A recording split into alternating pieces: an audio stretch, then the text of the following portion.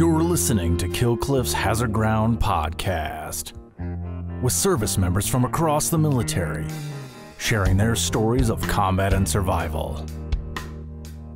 And now, here's your host, Mark Zinno.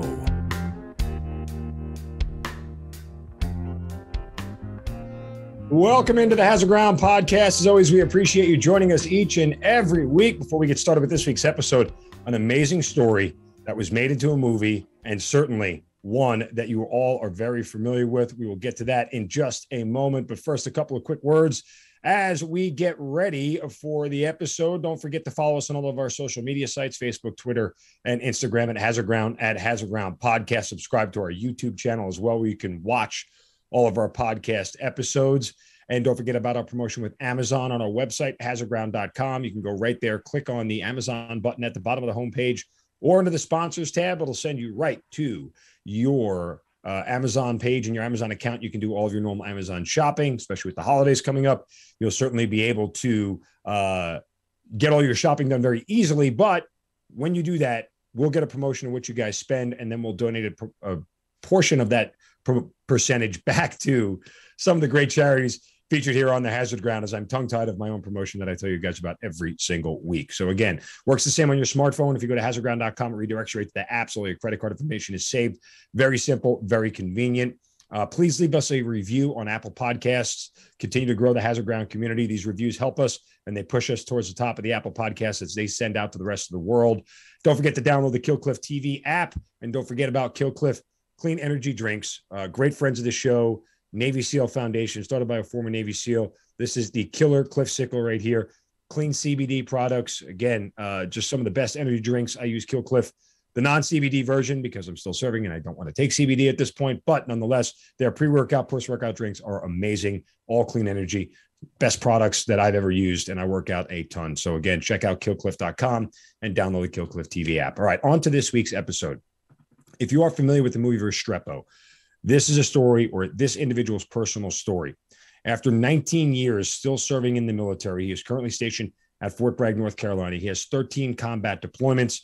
He's got multiple awards and decorations, and his story, again, cataloged both in Restrepo and the movie Korengal, multiple books as well. He is Colonel Dan Kearney, joining us here on the Hazard Ground. Colonel, welcome, and thank you so much for joining us. No, I appreciate it, Mark. Look forward to having a conversation with you guys today, and really proud to be able to offer something to some of those veterans and some of those folks out there that are listening. Yeah, and for those who don't know, you are a graduate of North Georgia College, and so me as a Georgia Guardsman have bumped elbows with many of your alumni. The pride of Georgia, military commissioning is the North Georgia College. Excuse me. Yeah, we like to call it the West Point of Georgia, when I'm talking with my friends. But no, it's definitely an institution that I'm proud to have been able to attend. I met my wife there, and got a lot of great memories from Dahlonega in the Atlanta northern region. Yeah, I went to a wedding up in Dahlonega, right in the mountains up there, and I'm like, it's the first time I'd ever been up there for either North Georgia, and then referencing Mountain Phase of Ranger School, and I'm like, no wonder why nobody wants to be up here. Like, this is miserable. It is. I actually had the opportunity to recycle Ranger School in Dahlonega during the Mountain Phase, during Best Ranger competition. So an elongated stay up there at the same time that my wife was only about a mile and a half away from the Ranger camp. So I've got a lot of good and bad memories of Dahlonega as it goes, unfortunately. So how does the young Dan Kearney end up at North Georgia College? Yeah, the bottom line up front is I'm an Army brat. So I've had the opportunity to travel and follow in my father's footsteps as he served for 36 years in the Army. Wanted to go to West Point, just didn't do very well in school and in terms of the test taken to be able to go ahead and break through and get into West Point. Started at University of South Carolina, and like most SEC schools, I was having a little bit too much fun. And as a result, I realized I probably needed some structure in my life, and the ROTC there wasn't going to do it. Made a phone call to North Georgia because I had some friends that went there. And a year later, I found myself going to North Georgia, being treated like a frog, which is a freshman, and spent the next 3 years there before I got my commission and joined the Army as an infantry officer. Now you signed up in a post 9/11 world. I was commissioned a couple of years before you were. Um, did any of that deter you or your family saying, "Hey, maybe we want to go a different route here"? It was very unique being at North Georgia because the school at the time, if you were male, you were required to be in the Corps Cadets. And oddly enough, I think the girl to guy ratio was something like 8 to 9. So there was an increased return on investment for me going to that school. But at the same token, when 9/11 happened, I was a junior in college, walking into classes and started hearing the discussions going on about an airplane hitting the towers and unknown size and unknown damage. And quickly, what I realized on that day was not only are there a lot of similar-minded folks like me that went to North Georgia because they wanted to serve, but number two, a lot of the girls were Army brats themselves. So there was this commonality at North Georgia that I found at that moment in time that really just solidified my decision and my desire to serve our country and to join the Army. I spent the rest of the day surrounded by friends that were all Army brats, and we talked about where our fathers were at the time, somewhere at the Pentagon. My father was actually forward in a foreign country doing some other business, and like everybody else, very, very tough to deal with that day. And then even tougher if your father was in harm's way and you weren't able to get in touch with him. So like I said in the beginning, I think it was one of those things that really solidified my decision and made it that much more easy for me to go ahead and do what it is that I've been doing for the last 19 years. So once you commission, you're headed where? Yeah, so commission, I end up going down to Fort Benning, Georgia. I do the whole infantry officer basic course, Ranger School, Airborne School, pipeline, and find myself moving out to Fort Lewis, Washington, where I'm joining what is only the 2nd Stryker Brigade to enter into the armed services. Yeah. And really new piece of equipment, and immediately get thrust into deploying to Mosul, Iraq. At the time that we saw probably the height of the escalation in Iraq after the invasion. You just saw Fallujah fall as I was coming in there, and Mosul started to receive a lot of the miscreants that had left Fallujah and fled north to Tal Afar in the Mosul region. And we were dealing with suicide vehicle bombers and the likes of that in a higher propensity than maybe those down in Baghdad we're seeing with IEDs and VBEDs, just because it was that much more open. And I think that was kind of where it came through from maybe some of our adversaries to the north and east of where I was located at.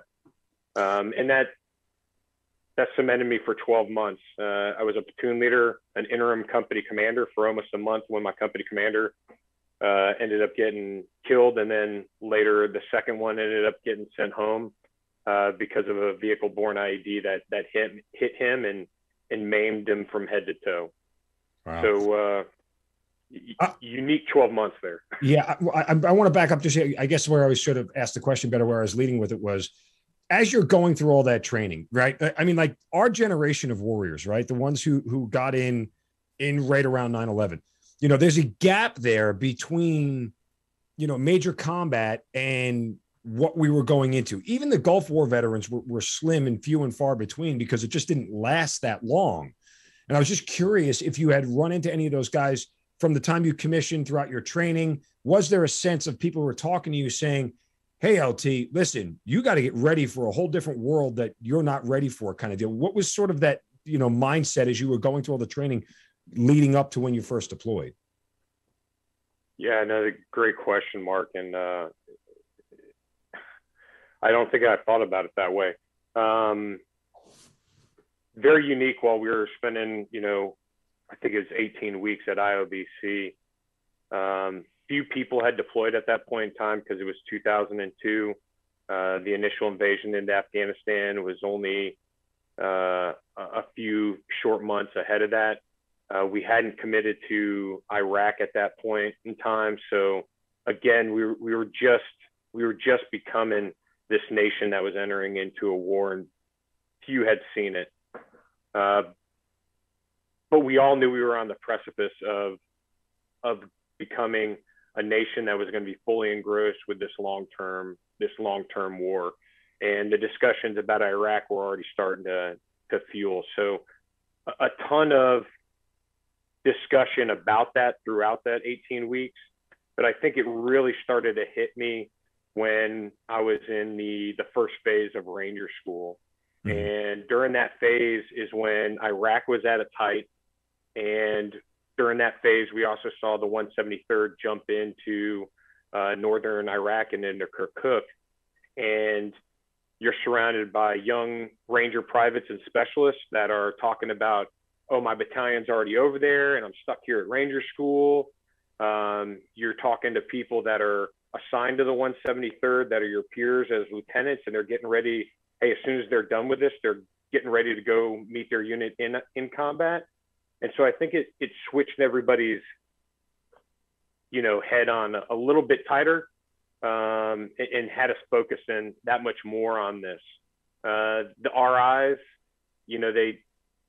they didn't beat it into us physically, but they reiterated, hey, this is the last time that you're going to get that touch point for training potentially before you all get to go out there. Make your mistakes now, learn from them, and go forward and do great things after this. But hey, you got to pay attention now, Ranger. So that's kind of what it was like for me.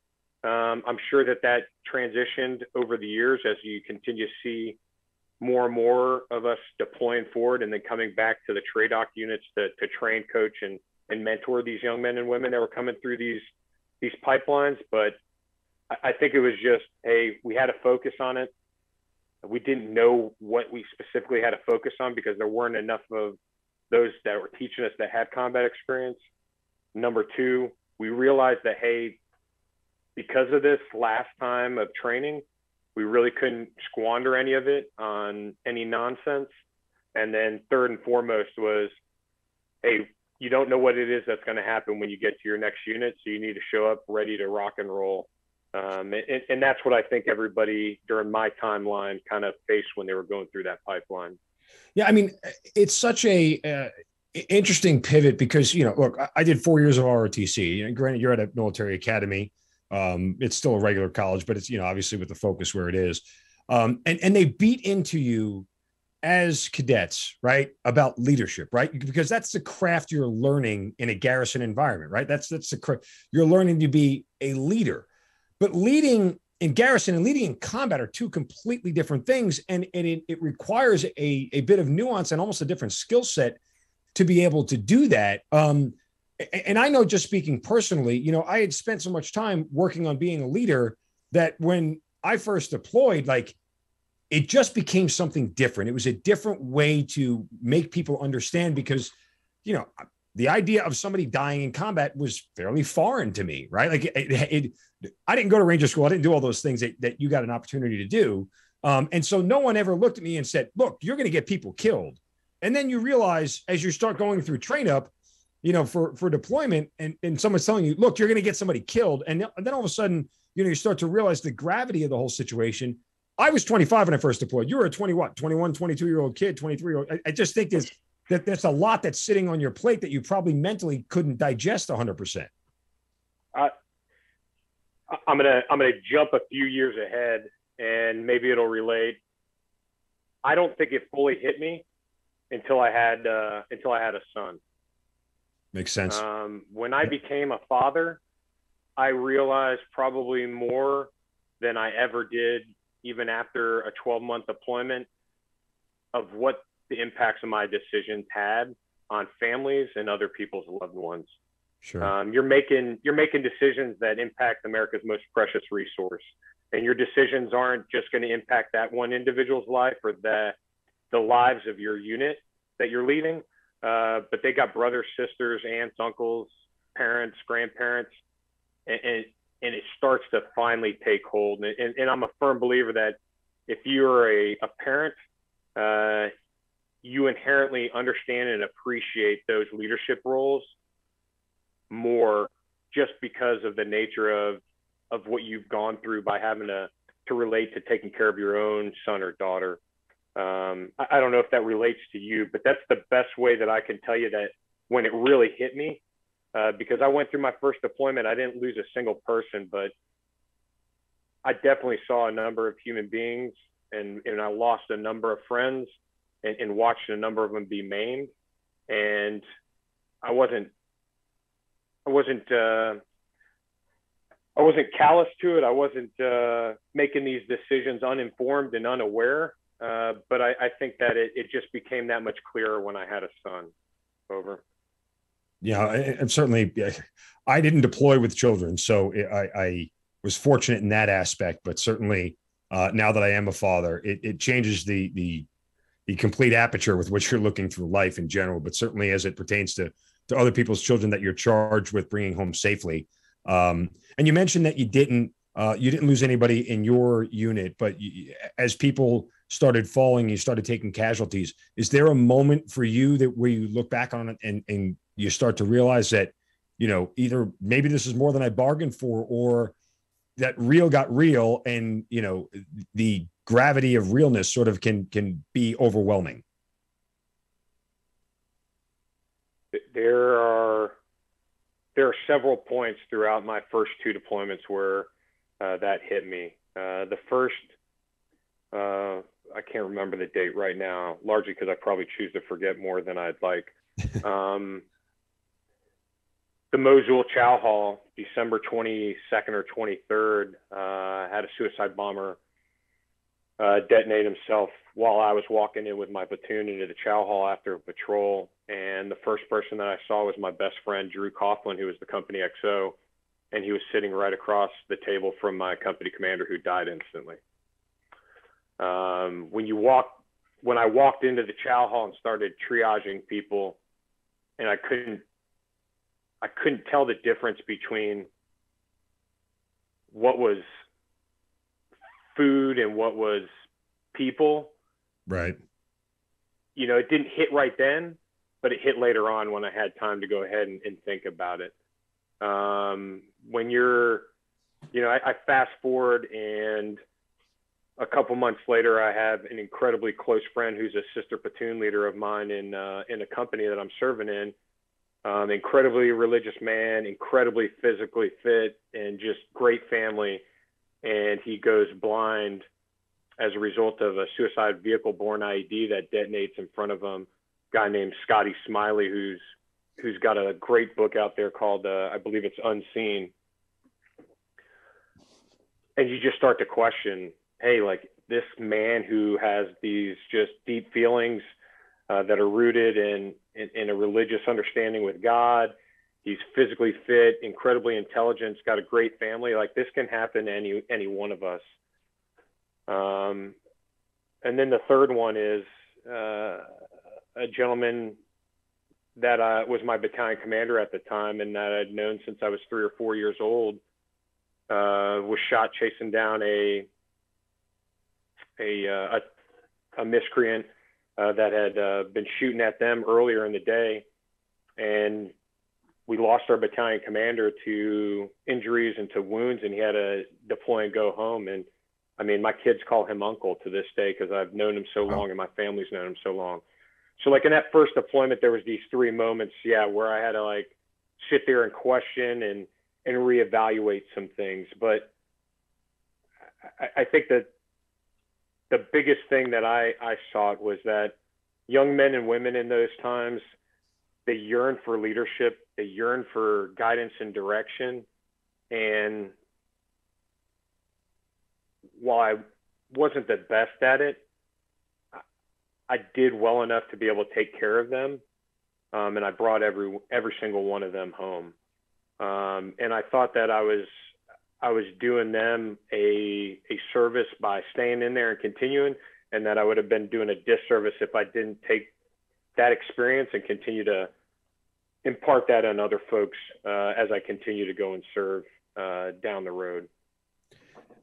You hit on something that's quite seminal from the standpoint of, the old adage of just control what you can control, right? And sometimes in the chaos of combat, where there are many things out of your control, all you can control is your own actions, and hopefully those things have the right second and third order of effects that we are trained to have them have, right? And everybody benefits from that. And that was the only thing. Whenever I got into there were moments before I would leave the wire where I would just be overcome with like, today's the day. Like I can't be on the road this much. In 05 and 06, when I was in Iraq, it was the height of, road bomb season. Right. I was outside the wire 3 or 4 days a week, just continually logging miles, running convoys back and forth. And I would have these sinking feelings like, today's the day. Something bad's got to happen. We can't just keep rolling the dice and not crap out.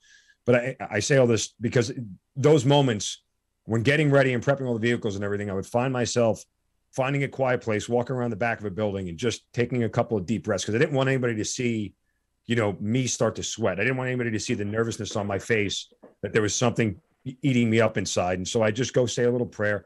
And all I ever asked was, just do what you're trained to do. Like in the moment, just do what you are trained to do. And that's the most I could control. And that's all I ever wanted to do, was be able to do what I was trained to do and do the right thing in the moment and protect the people around me. Everything else, the chips will follow, they may, but that was literally the only thing I could control. And from that standpoint, I think that was the best. When I talk about leadership in combat versus leadership in garrison, those are the things that the people you lead expect you to do, the right thing, and the thing that is going to tactically and hopefully technically keep everybody alive and safe as long as possible. You're hitting the nail on the head, Mark. It's something that I think all of us go through. And if you don't, then might not be human. then you might not be human. And therefore, I don't know that I want you leading my son or daughter in combat.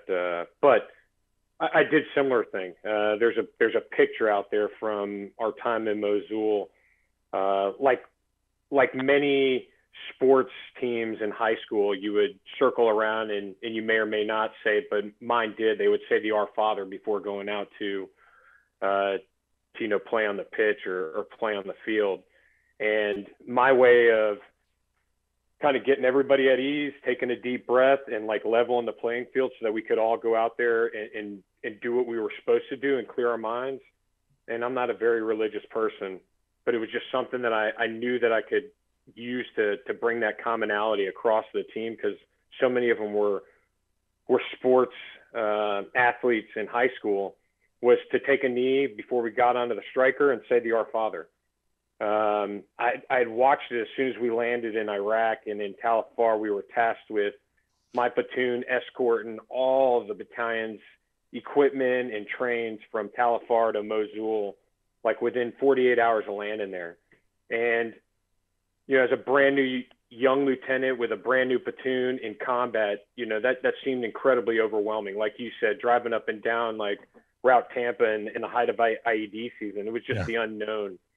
And our company commander and our first sergeant just did not give us that calming sense that we needed. They're like, hey, take a look at your left and right and memorize that guy or gal's face. And I was like, that is not what I want. I want them to tell me to like close with and destroy the enemy, and to like be confident that I'm going to be able to come out on this on the other end, because you're trained, you're armed to the teeth, and because like behind you is like the 3 horsemen of the apocalypse, and they just happen to be wearing U.S. Army uniforms and wearing the same patch that you are on your left shoulder. So go out there and get some. I don't know if that resonates with you, but that's kind of what it is that I needed. I needed that like high school football coach pitch to like commit me and go forward and do great things. And then I needed something to kind of like level me out. And that's what I found worked best for me as a platoon leader.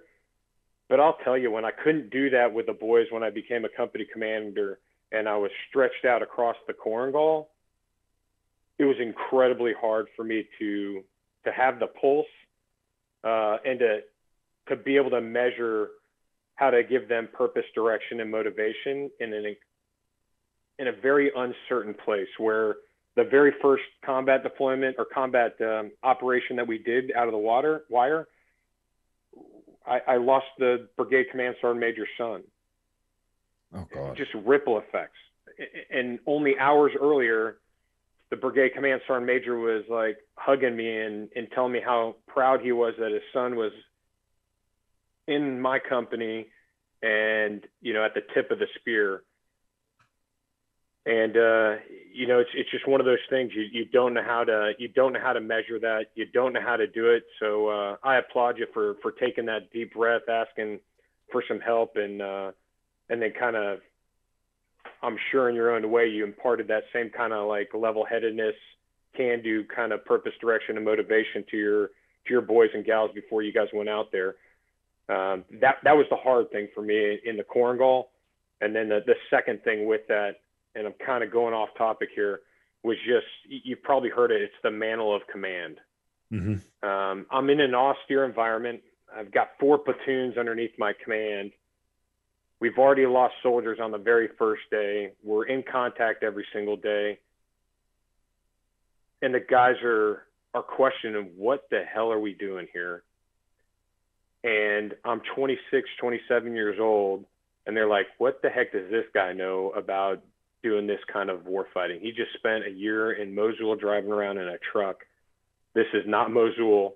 This is a little bit different. And you can't complain up the chain of command. You can't complain down the chain of command. You're constantly, you know, worried about what messaging and narrative that you're spinning, because you've got to be able to keep everybody focused on the fight, even when you don't necessarily understand it any better than they might. And so those were the 2 things that I struggled with the most, was how do I provide that purpose, direction, and motivation when I might not even understand it? And where's that outlet that I have to be able to have an ability to have this conversation with somebody when I'm in this austere location that doesn't afford me the opportunity to talk with peers, let alone anybody else that I felt that I could confide and trust in. Sure. And that, you know, I can't imagine. I mean, look, I host a podcast. I'm a talker, right? Like it's sort of my being. And I was fortunate enough to be in an environment where I always had counsel. I always had people, peers, and even superiors I could go to and ask questions, and at least, you know, try to understand things. Because I've told this story before in the podcast. I remember having a conversation with a major, you know, after going back and forth and doing all these convoys, and you getting, you know, fights and this, that, and the other. And, you know, you start to look at, you know, one of my jobs was training the Iraqi Special Operations Forces Brigade. And you know, you're starting to see advances, and some of it's good and some of it's bad. And, you know, being contemplative and just sort of doing some critical thought, you know, I kept having these thoughts of like, you know, they're never going to get this. Like, they're never just going to be able to do what we do. I mean, you know, and, you know, I just remember asking this major at a time as I was a captain, and I just said, I'm like, what's the purpose of this? Like, this all seems like a waste. And the major simply said to me, small victories, Mark. Take the victories where you can get them, and take the ones that count, and don't worry about everything else. You're not going to win this war by yourself. Nobody's going to win this war by themselves. Take the victories that you can get when you can get them, and just keep building. And there's a really simple piece of advice that I never forgot all these years later. Now it's 15 years later since my first deployment. But it always stuck with me that small victories matter. They do, because it's things you can build on. And sometimes it's those small victories that give your troops what they need to keep on going. And so that mantle of command that you talked about, where for me, it was always, I understood command was you're responsible for everything your unit does, but it was also the things that they failed to do was the mantle of command that I always struggled with, because, oh, well, it didn't happen. Okay, how could it be it is your fault. That's what being in command means. You know, like that's the burden of the whole thing. And so you can't ever escape that. But those small victories, I think, provide a lot of, you know, lack of a better term, a dangling carrot for people just to keep going forward. Oh, they do. And I mean, I think I even started to drink my own Kool-Aid, for lack of a better term. Is I kind of described it to the guys. It just so happened that there was only guys out there with me in this unit in the Korengal, but this stuff moves at the speed of glacial thaw. And so in the Korengal, we're fighting to really try to go ahead and keep the enemy at bay from being on a much larger valley floor, which was known as the Pesh to our north, which was where there was some kind of commerce going on, and it was a little bit, for whatever you can be urban in Afghanistan, in Kunar, but a little more urban, and more densely populated. And the intent was to be able to go ahead and keep the enemy where we were in the Korengal, so that the battalion and the brigade could do the things that they needed to do in the Pesh. That doesn't necessarily translate really well to the boys or to their families. Right. And then so we started trying to push a road, and I honest to God think that we moved the road in 15 months, maybe like 20 feet. And so, you know, when I talk about glacial thaw, that was my best analogy. Is like, hey boys, like we made another foot this month. That's great. But it was hard to go ahead and do that until we got into a position where we were able to no longer be the hunted, and we were able to transition to a phase where we were hunting them. And what I mean there is we really fell in on the Korengal Valley and the bases that were already set, and had to kind of figure our way through the valley, understanding the enemy, understanding the advantages of the terrain. And we realized early on that we were at the base of the valley and we needed to come up to the top. Why? Because the best way that I could analogize it to the boys, like that's where helicopters are. That's where we can get some fires. That's where we can get some of our own like eyes on. And when we're on the top, it's like king of the hill. We'll be able to control the valley from up there. So we started building those bases like Restrepo. Mm-hmm. And those men, they worked like slaves. And I still expected them to go out each and every day because I was a firm believer that the best defense is having an even better offense. And if we were going out every day, then we would condition the enemy to always expect us to be outside the wire and not to be just hunkered down and allow them to get closer and closer to us. And it didn't seem like we flipped the switch and we were able to start hunting them until after a large operation known as Rock Avalanche, and until after we were able to establish OP Restrepo up on top of a significant piece of terrain in the southern portion of the valley. You obviously mentioned it, Restrepo and Korengal and Pesh in Afghanistan. So let's just dive into that. I know you mentioned you were at Fort Lewis. When do you actually get to the 173rd, and how quickly from there, when you get there, do you end up in Afghanistan? Yeah, so get to the 173rd in the summer of 2006. Okay. And I transitioned into command about 5 short months later. Did you know you were going into command when you got there, or they gave it to you after you had got there? No, I got there. I knew that I was going there to compete for command, okay. But I was sitting on staff as the plans officer, as the 173rd Brigade plans officer in the 3 shop. Mm-hmm. And Colonel Bill Oslin was the battalion commander for 2503, and had already been courting me and telling me that he wanted me down at his battalion. And thereabouts of November of that year in 2006, I took command of Battle Company, who had a rough go of it only a year earlier down in central Afghanistan. And we were actually training up to go to Iraq because it was at the height of the surge. Yes. And we were planning on going to Iraq and you know, driving around in vehicles. And while we were at our culminating training exercise in Germany, we got the word during our live fire that we were going to be transitioning from Iraq to Afghanistan. And at the time, more people were dying in the Army of motorcycle accidents than they were in Afghanistan. Yep. And there was almost a collective sigh of relief that we weren't going to Iraq, but we were going to Afghanistan. I remember actually thinking that while I was deployed in 05 and 06, like, what the hell's going on in Afghanistan? Like, I would almost rather be there right now than driving through Sadr City. Like, you know, the idea of either going to Fallujah, Ramadi, or Sadr City, you could have dropped me in the Pesh Valley, and I would have been like, all right, this is better. Yeah, 100%. At the time, I would have totally said yeah.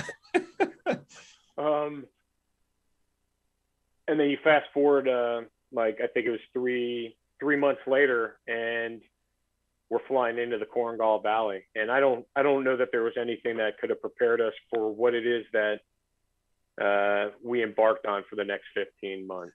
I got to ask you one thing real quick, and I'm sorry to cut you off, but yeah, go ahead. We have told the story of Cop Keating a half dozen times from several different points of view, and I asked the same question. I'll ask it of you, because everything you learned tactically to this point in your career, the basic 101 of tactics, don't cede the high ground. And you are flying in to this place, and they're going to go, we're going to put you right down here at the bottom of a place that's surrounded pretty much on all sides by high ground. And somebody way up in the military thought that this was a good idea. So I ask you, as you are getting to go into this place, are you literally going, who the fuck thought of this? I felt like it was. It's got to be a joke, right? Like it's a setup. Oh yeah, it was like fish in a barrel. I felt like they were going to just club baby seals. Don't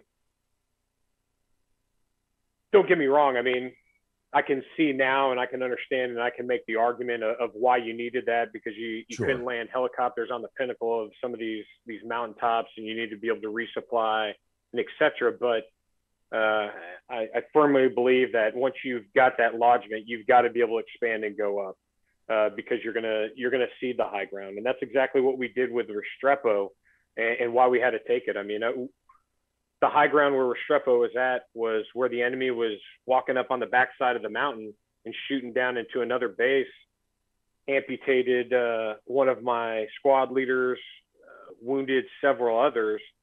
And at that point in time, I was just like, enough's enough. We're going to have to go up here and we're going to have to take this. And you've got to create measures. It's like, hey, we're going to go up on top of this mountain in the middle of the night. We're going to build a fighting position. But men forced to hold this fighting position once the sun comes up is that we've got to have some cover and concealment to the south and to the east and west, and we've got to have one machine gun position in place. If we don't have that, then we're going to retrograde and we'll try to do it again.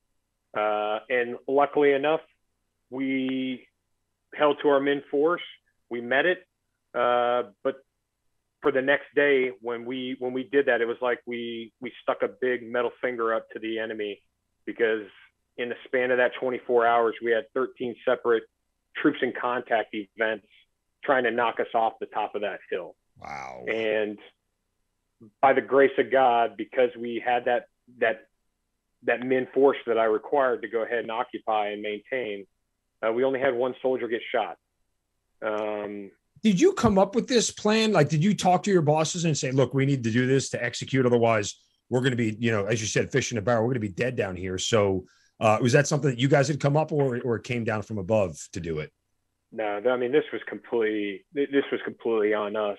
Right. Okay. And identifying this. I mean, it's like I said early on, you had to go ahead and understand the terrain. And until you understood the terrain and you were willing to walk out there and push past it and kind of hang yourself out there, you couldn't appreciate where you needed to be in order to deny the enemy freedom of maneuver in the valley.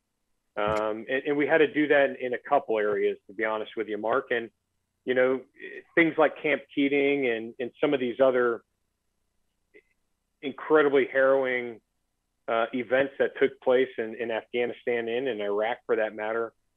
I think it's the deck of cards you get. And what I mean when I say that is when we came into the Korengal, I mean, we were battle hardened and tested probably more so than most units in the Army within the first 30 days, because every single day we were in a new tick and in multiple ticks that were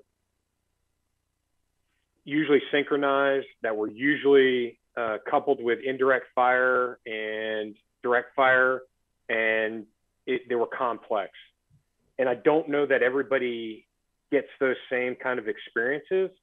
And so when you don't have that and you're not accustomed to it, and you don't understand how to go ahead and react, and you don't know where you're supposed to have your weapons laid and how to best go ahead and manage that kind of fight, sometimes the enemy gets the upper hand and they're able to go ahead and take advantage of you. And I think that that's just one of the things that might have led to some of the bad outcomes that happened in some of these areas. Sure. Because you just didn't have people that had the same experience and the same unfortunately, opportunities that my team did in the Korengal. I want to get back to sort of the chronological sequence of things. I mean, there's a bigger discussion there, obviously, of how much you can actually take being in contact that often without, one, things going bad, but two, mentally, keeping yourself together. The challenge of that seems almost near impossible, but we can dive into that more in a minute. But I wanted to get back to just chronologically for the audience.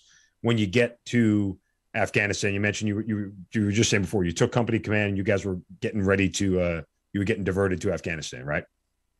Yeah, so we're getting ready to get diverted to Afghanistan. This is sometime in the spring of 2007, and it's May, June timeframe that we start to deploy to Afghanistan, and I think it's June 10th that the company takes control and is responsible for the Korengal Valley and the Korengal outpost as the main base in the valley. And we then stay for 15 months and redeploy 15 months later in 2007 after a hard-fought 15 months. So when you get there, the mission is what it is, right? Hey, it's, make friends with the populace, sort of try to expand your area, create roads, create opportunities for, the civilians to help you, fight the Taliban, and obviously hold the ground that you're in. Anything else sort of strange or out of the ordinary about the mission, or is that pretty cut and dry? I think it's pretty cut and dry. The only thing that I would tell you is that, it was one road. The government was really not involved in the Korengal Valley in terms of investment or any access and placement down there. And as far as, that the ink blot that you would hear talked about so much during this time frame of trying to spread influence, I was really just trying to connect with these people on a personal level. Mm-hmm. I tried so much as even I told them I was willing to even convert to a different religion, to Islam, if it would help, with our discussions and moving forward, just to try to find some kind of commonality. And usually the only kind of commonality that we could find down there is that I was a father and they were a father, and that we didn't want to do this for their sons or my sons in the future. But it was just really tough. It was really tough, Mark. You get there on ground, and you are obviously seeing contact early on. Were you prepared for the level of contact? I know you just mentioned you guys were battle hardened, but at the very beginning of the deployment, were you prepared for the operational tempo you were walking into? I think we were prepared physically. And I think because of the train up that we had and the way that Colonel Osland kind of laid out our live fire exercise and our CTE immediately after finding out that we were going to be going to Afghanistan, which was to say that we didn't live on the FOBs and we were going to have to be in these austere environments where we were living off the land. I think that got us in a position where we were more mentally prepared.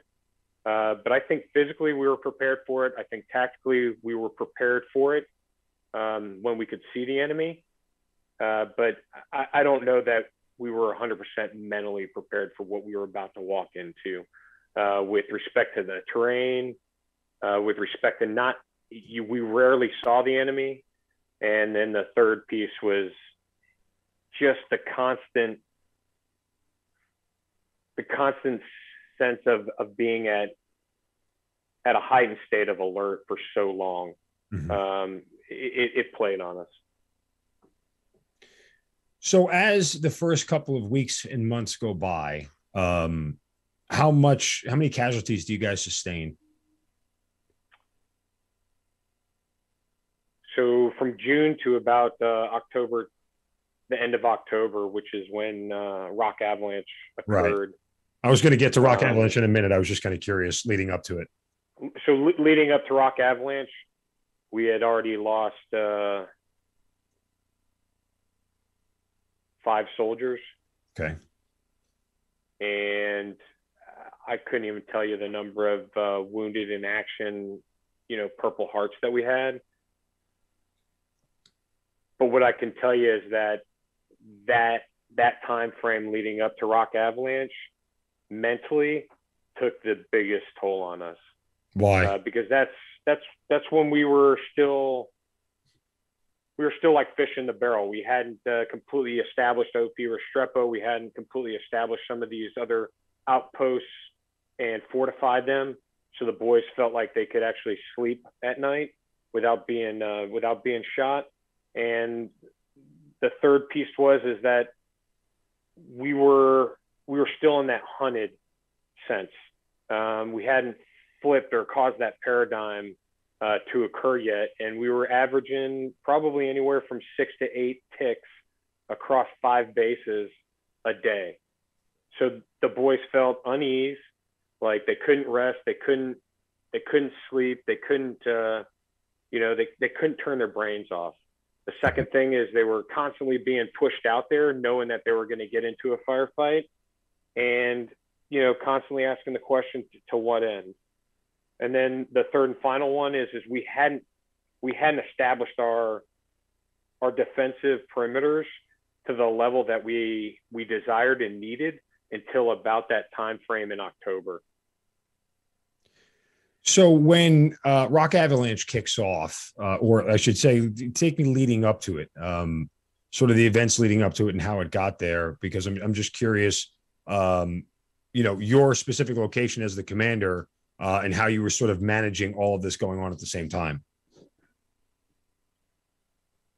Just to be specific, you want me to talk about how I managed Rock Avalanche, or do you want me to talk about everything that was leading up to Rock Avalanche? Well, lead up to it, set the stage, and then sort of how you manage Rock Avalanche itself. Yeah. So as we're, coming into the valley, starting in June and continuing to push through the summer months, like most units, it takes you about 60 to 90 days to kind of understand the operating environment, to understand the enemy, to understand your surroundings, and know what it is that you need to do to improve your fighting position, know what you need to do in order to be able to go ahead and push back the enemy. And then number 3, understand what your enemy's trying to do in reaction to this new team that's just arrived in the valley. So after, I'd say probably, August timeframe, we're starting to set in a plan to Firebase Vegas, which is on the eastern side of the valley from me, only about 800 meters as a crow flies to that base, but it's a solid 5-hour, 6-hour walk away from it, because you walk down into the valley and then you walk back up the valley on the other side to get to it. So very remote, very austere. It has, when we get there, it's a horse barn with only 2 sides to it and a roof and some triple strand concertina wrapped around it. And only about a kilometer away is where Red Wings happened, which is where Mike Murphy, the Navy SEALs, and Mike Murphy, yep, get shot down. And so it's a known enemy safe haven, and they've got the high ground around us. So the guys are sleeping in a horse barn. They're living in flea-infested, tick-infested squalor, and the only thing that they have to protect them is this 2-sided lean-to and some triple-stranded concertina wire. Then you fast forward, or you don't fast forward, then you transition down southern in the valley, Firebase Phoenix, which is at a line where if they go any further south than that, no matter what they do, they're going to get shot. No ifs, ands, or buts. To their right, as they look southward in the valley, is the high ground where Restrepo will end up being in place, but which is where the enemy is sitting, in placing recoilless rifles, RPGs, and RPKs, a heavy machine gun, and they're just shooting right down on top of them every night. And there's nothing but a building that they're staying in. And for those that have ever seen a recoilless rifle shoot and hit something, it shoots right through these adobe huts. So it doesn't provide them too much in the way of protection. And then you move back to the Korengal outpost, which is where a 3rd platoon is, and the main headquarters, which is about 800 meters north of Firebase Phoenix. And at the center of the valley, it's surrounded by triple strand concertina wire mostly. And the boys live in just green tents. So bullets travel right through that. In fact, we had a contractor who was out there to try to fix something, get shot in the leg, and then we never had contractors come out for another 9 months. And you're surrounded by small outposts, observation posts, but they're not interconnected with any kind of fortification or wall or defensive perimeter. So to get out there, you got to go outside the base, walk a couple hundred meters, and kind of hang yourself out there. So there's no sense of security. There's no sense of protection. And how do you manage all this? Like this is a command nightmare. It's definitely stressful.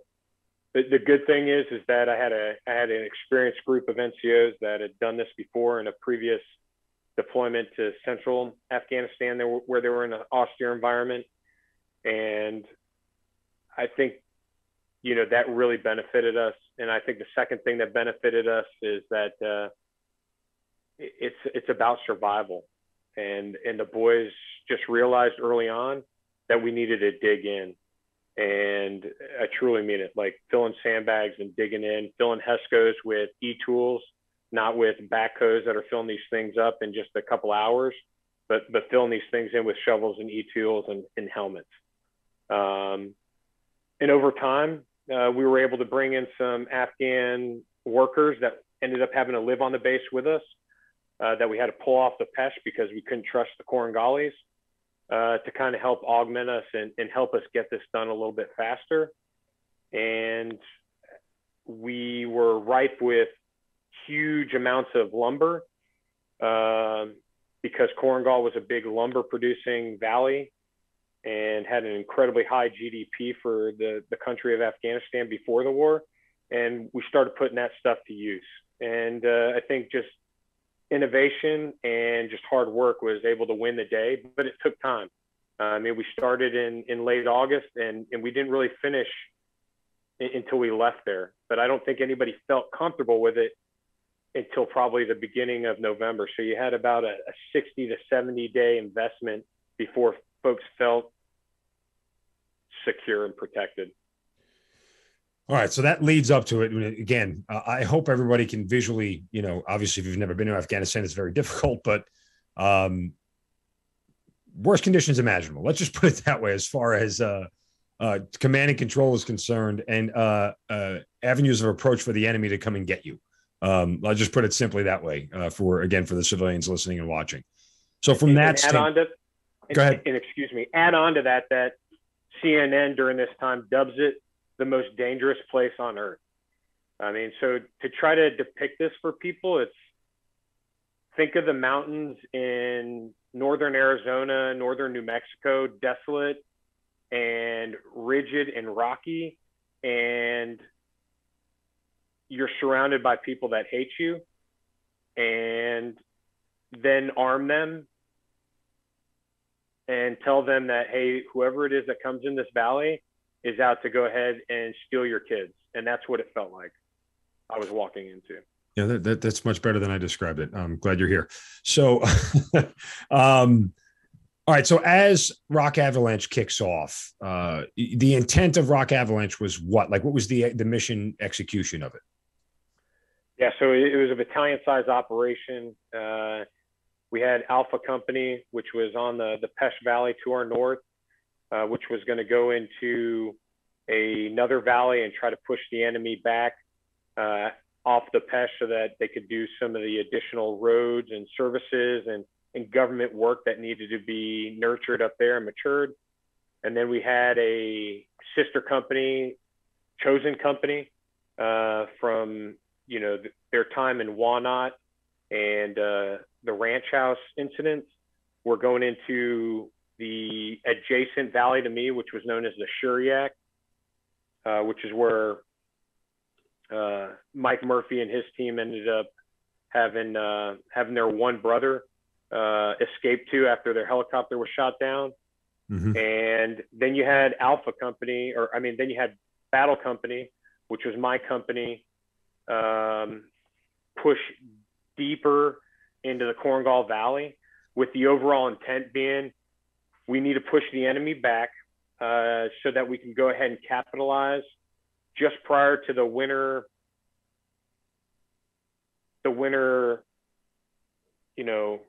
I guess, recession in the fighting season, to go ahead and capitalize on some gains to allow us time and space to push some efforts along the Pesh, which is where it was more populated and there was more foreign internal investment.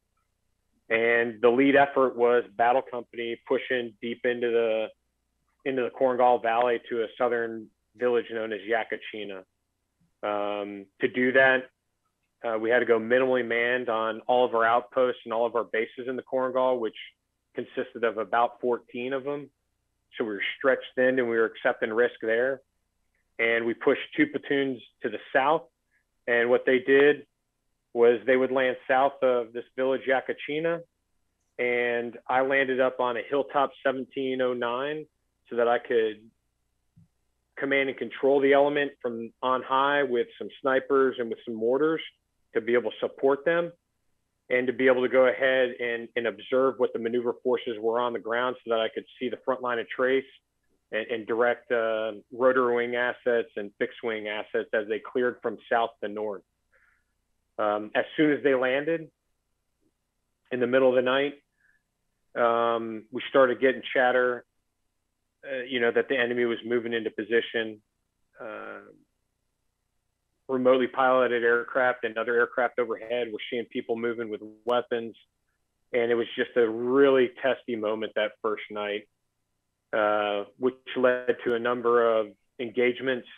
And by the next morning, the boys in the 2 platoons had cleared through Yakachina and that objective.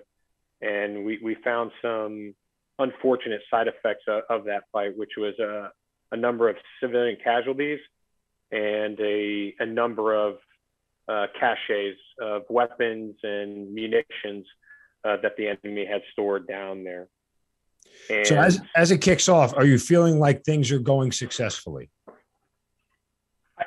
I'm feeling like things are going the way we had planned. Okay. I felt like we were going to walk into a hornet's nest and that we were going to stir it up. Yep. I felt like we were going to have the upper hand at night, and we were going to be able to separate the populace from the enemy, and we were going to be able to then close with and destroy them with minimum risk to civilian casualties. I felt good about what was going on in those first 24, 48 hours, even after we flew down there and met with the local populace in Yakachina prior to moving to our next phase of the operation.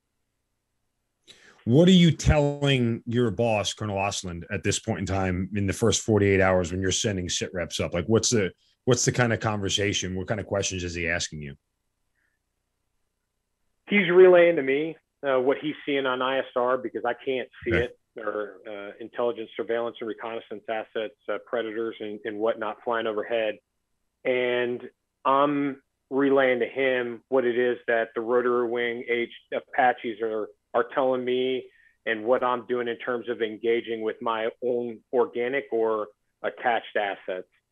And what we're also picking up on VHF comms from our low-level voice intercept team that was partnered with me. So I'm listening to the Korengalis talk back and forth on their VHF radios. I'm hearing them communicate and tell us what it is that they're getting ready to do, and I'm relaying that to the boss. And what was great is that in his relays to what he was seeing overhead with ISR, we're largely mirroring up, and we were getting some complementary effects on the enemy as a result of that with fixed wing casts and rotor wing casts. And I'm telling the boss, hey, like, just keep on it and keep on pushing me. And he's telling me the same thing. The next morning, one of the tougher calls I have to make, and I got to call my boss and I tell him, hey, we've got kids and we've got them, they're wounded in action because of what it is that I did the night before, the decisions I made.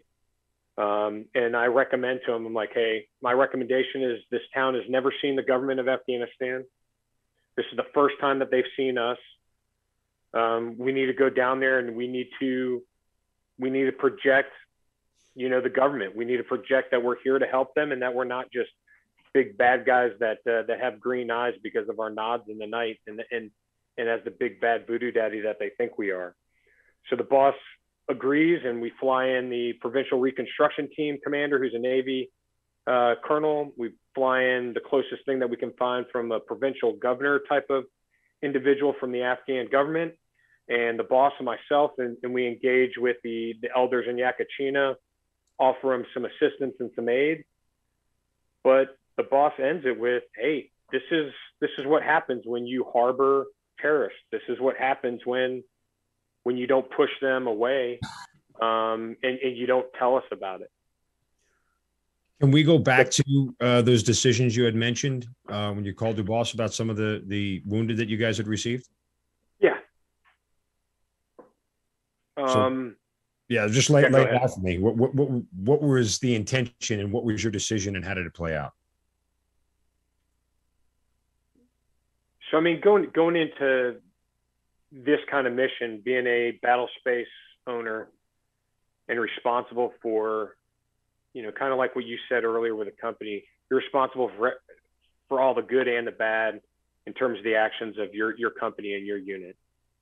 Well, in my battle space, I'm responsible for all the good and the bad of the actions and events that take place in my battle space, and the impacts that has on the local populace, just as much as the impacts that it has on my soldiers. And, if you're going to win hearts and minds, which is almost a punchline to some folks today, you've got to appreciate that you just came into somebody else's backyard, to their housing, their neighborhood, and you just kicked in their door. They have no idea why you're doing it. They don't appreciate you doing it, and you didn't tell them why. Well, I escalated it even further. I kicked in their door, and I ended up hurting their son or daughter or their wife or themselves, and they don't fully understand it, or they don't fully appreciate it. And I just told the boss, I'm like, I feel like we got to go down there and we got to explain this to him. To quote Simon Sinek, you got to explain the why. And in the hopes that that's going to win over some of them and make them at least understand why we're doing what we're doing, and that we're not doing it because we're just out here cold and heartless. Blowing shit up. Yeah. And I don't know that it necessarily resonates with them, but it's the only thing I could think of to do, because it was going to probably be the last time I was going to end up being able to be in a position to talk to these people and touch them. And I didn't want the only time that I did that to be with our boys dropping bombs and shooting at them, and then just picking up the next day and leaving them high and dry without an explanation. Why the urge? I get the desire to explain certain things to our troops, to explain certain bigger picture things that they might not understand to folks who are on our side. Why did you have such a sort of, simple need to explain it to not necessarily those people with the enemy, but they were sort of the second and third order of effects of the enemy? But, what? Where did that desire come from you? Because I don't know. For me personally, I had plenty of actions with Iraqi civilians. They were all generally nice. A lot of kids and everything else. We went to school sometimes and things of that nature. And I never thought that those people were the enemy per se. But a lot of people they knew generally were trying to kill me on a routine basis. So I was able to sort of emotionally separate myself from that. Why were you so drawn to that sort of need to explain yourself to them? So I'll go back to when I told you that I think becoming a father made me a better leader. Gotcha. If they'd have just told me it was military age males, I probably would have been less inclined to push. But I deployed after my son was only 3 months old for 15 months. And when the medics and the platoon leaders on the ground were telling me that we had incredibly young children that were hurt and maimed, I think that's just what pulled at my strings, my heartstrings. And I'm a pretty stoic individual, but I think that's what probably did it. I had an incident earlier on in Mosul where I came across a young girl, Padma, and we had kicked in a building in an attempt to detain a terrorist who happened to be her father. And when we came across her, she was purple, she was cold to the touch. And fast forward 3 weeks later, we've got Elizabeth Dole, Bob Dole's wife, reaching out to us as the president of the American Red Cross to take care of this woman. I guess you could say I got a soft spot for kids. All right. So as you know, Operation Rock Avalanche concludes, do you feel like you're in a better position now, at least for your guys in the short term, not only for their physical security, but their mental security as well? So at the conclusion of Rock Avalanche, immediately thereafter, the company was in disarray. We'd lost one of our absolute rock stars in Staff Sergeant Larry Rugel. Folks thought he was invincible. And we end up leaving there with 3 KIA and another, 10 to 15 wounded in action. And as we're coming out of it, we're feeling like we just got punched in the face and we're bloodied.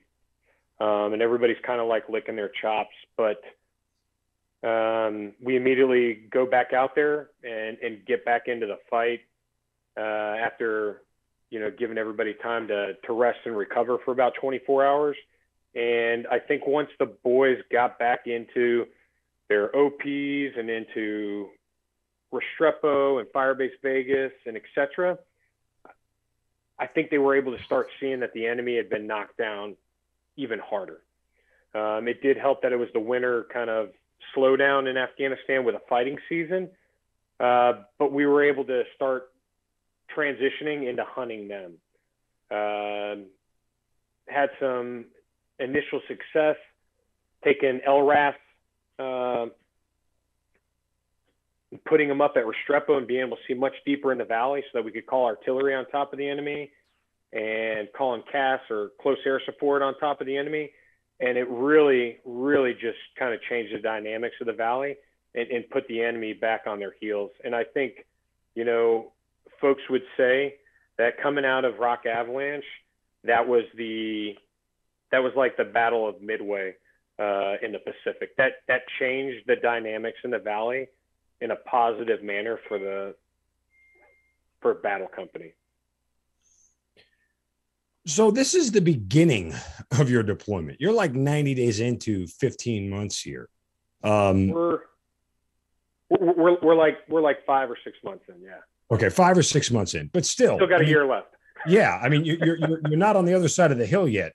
And so from that standpoint, realizing what you still have in front of you, are you starting to get at all? I hate using the word disillusioned because I know it's not in your sort of mindset, but are you beginning to wonder how much longer you guys can hold up against sort of insurmountable odds?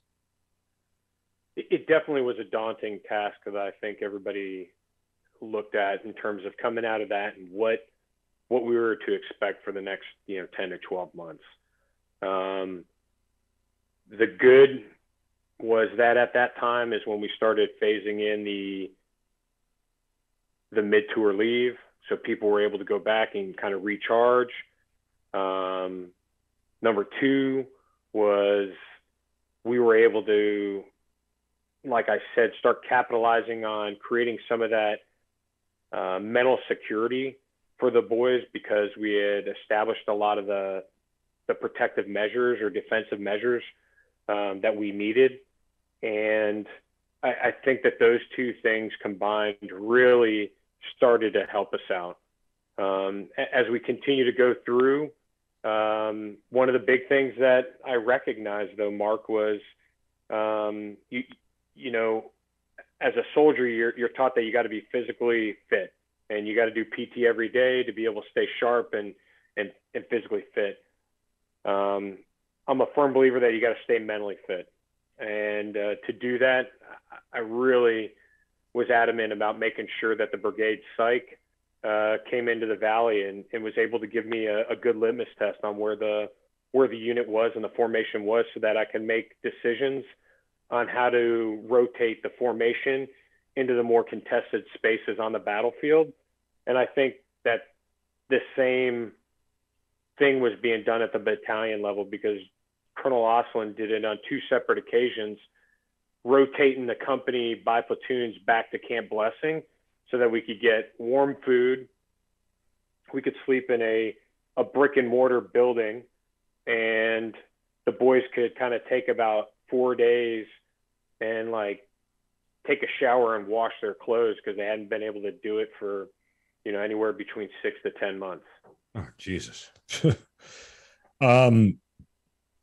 How are you holding up mentally at this point?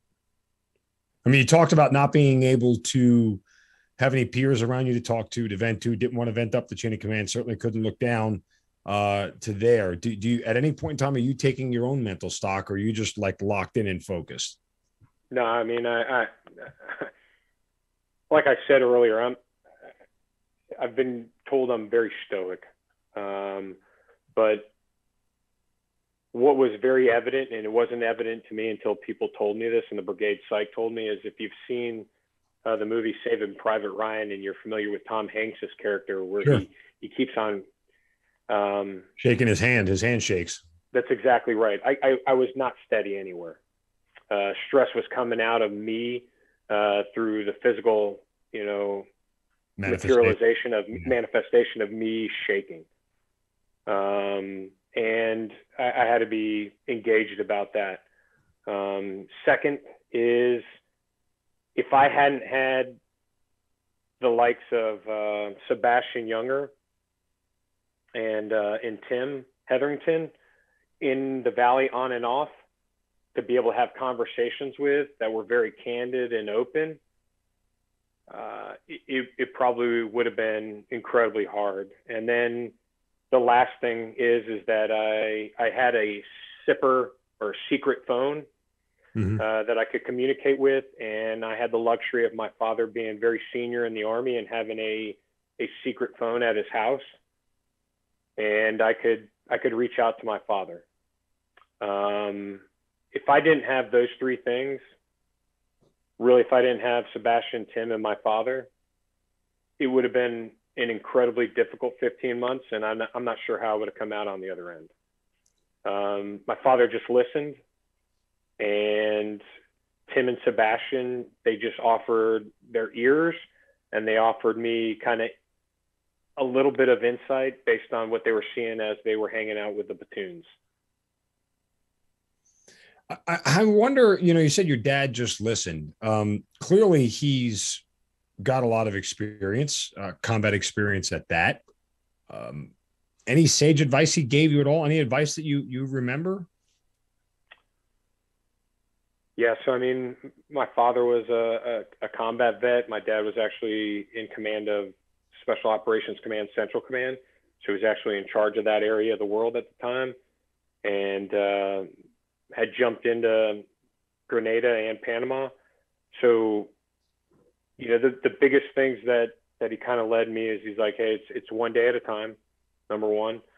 Number two, as we talked about earlier, is you can only take care of what you can control, and only worry yourself about what it is that you can control. And then, you know, one of the things that he didn't specifically say, but we talked about routinely, is it's not a popularity contest. There was ebbs and flows, you know, where the boys are obviously questioning some of the decisions that I'm making and some of the tactics that I'm employing. and it's hard when you're out there because you're not always a popular person based on those decisions. Sure. I can remember I went up to Sal Junta after Rock Avalanche, and he had just, repatriated his best friend and gone through this incredible nightmare. And I tell him about, the loss, and in the same statement, I'm just like, that was incredibly brave, Sal. I was like, I think we're going to nominate you for the Medal of Honor. And I think the first words that he said was, fuck you. And I can understand why. Right. That's the last thing that young man cares about, or any of those boys care about, or medals and recognition. But it goes back to what I told you I struggled with earlier on. It's like, how do I console this young man? He just lost his best friend. He just went through something that I could never fathom.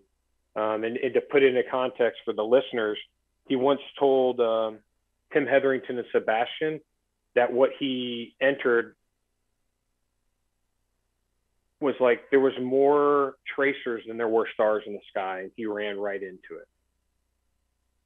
And I mean, when you think about stars in the sky, I would tell the listeners to imagine themselves being out on the plains of Kansas or out in the deserts of, California, and then look up into the night sky. Don't look up into the night sky in New York City or Miami or Atlanta, because you're still not going to be able to understand and fathom the sheer amount of stars fire that he's talking about. Yeah. And how much fire he was wading into by himself. Sure. How do you console somebody like that? You don't, and I failed. And the decisions that I made circling that, those young men will never probably appreciate or understand. That's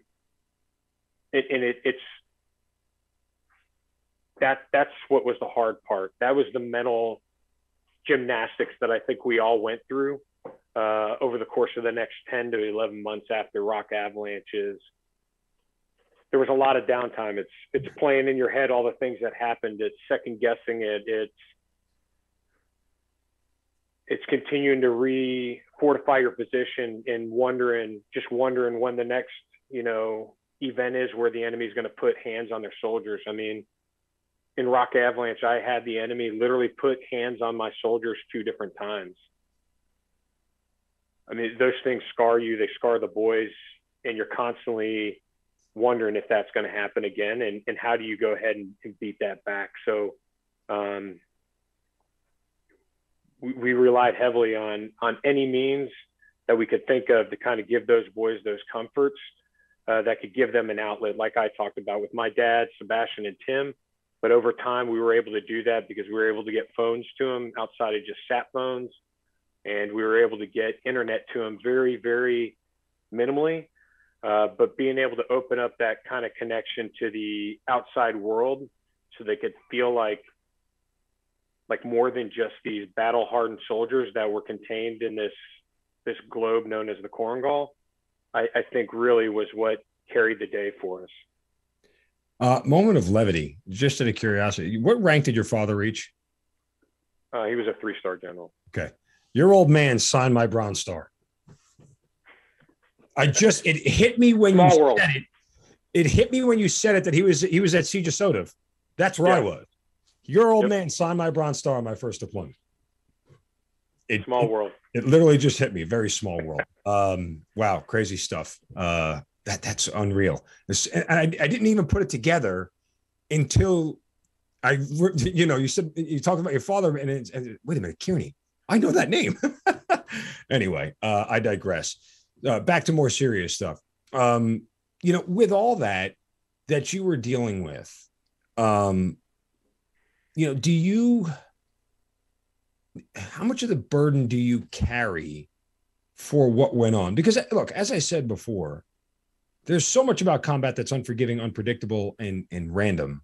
And that doesn't alleviate your responsibility, and it certainly doesn't alleviate your authority. What it does should allow some level of empathy for yourself, if that makes sense. Yeah. I'm not very good at that. Okay. And I've struggled with it, honestly, Mark. And it's one of the things that I've really been trying to tackle and deal with this last year, because I've been told throughout the years that I lack empathy and that I don't show emotion. And I think it's because I've, in many ways, not grown callous, but I've tried to demonstrate this just even keel, this level-headedness, so that I can make those decisions while understanding the risk and taking the steps to mitigate it, but not allowing the emotion to overwhelm me so that I can't make those decisions. Right. Well, I think to a certain extent that is it's a coping mechanism, but it's also one way that we as leaders, sort of create equity, right? If I can remove the emotion out of it and I can remove my feelings from the situation, I'm an impartial observer. It's rationalization in our mind that, and impartially and rationally, if I do X, Y, and Z, Y should, X, Y, Z should result. And that is the best of all outcomes because that's the way we're trained. Now, the problem you run into, okay, is that it's not always X and Y, and you're not always looking for Z, but theoretically in our head, that's the way we push things. And so if we remove the emotion out of it, we just think it's an easier decision to make. And I understand that. And certainly me saying none of this doesn't make your job of dealing with what you have to deal with any easier. But, soldier to soldier, colonel to colonel, I look at you and I just say, hey, brother, allow yourself the ability to be emotional about yourself, but not be emotional about the people that you have to lead. Like there's a fine line there. Right. No, I appreciate it, Mark. And I hear what you're saying. What I will offer to you is that it's something that I'm maturing into. Sure. And I talked to somebody. I've started doing that over the last year to make sure that I'm a better person. Because I go back to that thing.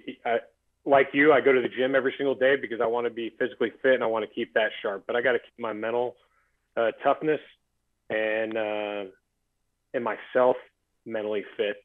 And that's not just at home that's not just at work, but that's also at home. And where I see that this probably impacts me the most is at home. Because you tend to I don't second guess any decisions, but I don't know what I don't know that's going on in this complex thing called our brain and how I've been taken in those things. But I know that it's had an impact. And at homes where I see that impact is felt the most by my two sons and my wife. Right. So we've been working through that, and that's been great for me. And I'm not ashamed to say that. But the good thing is that coming out of, and I'm fast forwarding a little bit, but coming out of the Korengal, people ask me hey, was it successful? I would tell you that it was successful. It's successful because of the following reasons. One, I came back with every single man that I took. They weren't all alive, but I came back with every single one of them, and I left no man behind. I can look at myself in the mirror, and I know that the decisions that I made, I didn't make any that were immoral, unethical, or illegal. Mm-hmm. And then the third one is that I'm incredibly proud of what it is that those men did in the face of just, like you described it before, the most horrifying place imaginable. Yep. And coming out on the other end, I think that's success for that deployment. Sure. I wish I could say it was, everybody came back alive, but I can't. And I think that we're lying to ourselves if we think that that's the only way to define success. 100%. I'll say one more thing. You mentioned before, it's not that you're calloused. And I don't think you're calloused. What I think happens to a lot of us is calluses develop around us, right? Just like working out and you get the calluses on your hands, right? Like, Oh yeah. just from that, skin gets rough, and but you just have to get deeper underneath it to really get to something where it's going to hurt. And those calluses serve us well. They do, especially when it comes to 15-month deployments, especially when it comes to understanding tough decisions that you have to make. They are things that we learn to live with and can use. But unfortunately, if you don't rip off the callus at some point in time and realize that there is real skin under there that needs repair, all you're stuck with is dead skin, and that doesn't get you anywhere. And I don't mean to continue the skin metaphor, but you get what I'm driving at. I mean, combat just does that. It calluses you to certain things. And I'll be supportive in one more way, because I'm realizing this myself. As I go through my own counseling and as I go through understanding PTSD and more about it, simply, I don't want to pass it on to my kids. Like, that to me is the driving factor behind all this. I don't want my kids to be yellers. I don't want my kids to snap. I don't want my kids to exude some of the traits that have been so ingrained in me for so long that I didn't even realize there was something wrong or it wasn't right, because it's just the way I was. And from that standpoint, you deserve all the credit in the world for acknowledging those things about you that need to be changed, even if they aren't 100% for you, even if they're only for the people around you to improve their quality of life. That's still leadership. That's still what people should follow. And that's still something that you should allow yourself to be emotional about. No, I agree with you, Mark. And I mean, I think you said it, and I agree with you. It's really been able to look inside and say, hey, I don't want to see my kids acting this way. I've learned that, hey, if it's bothering me more, or if it's causing me more consternation than what it does when when I got to take a shit, then that's an emotional response, and I'm making a conscious decision to allow that to happen. Every time you drive in traffic around Atlanta and you get stuck in that traffic, and you feel like cursing or doing something like that, I never wanted my kids to be acting the same way that I am there. And it's taken me a long time to get to that place, but you can only control what you can control, and you can't control the traffic any more than you can control sometimes the things that are going on the battlefield. And it's taken me a long time to realize that and to come to that realization.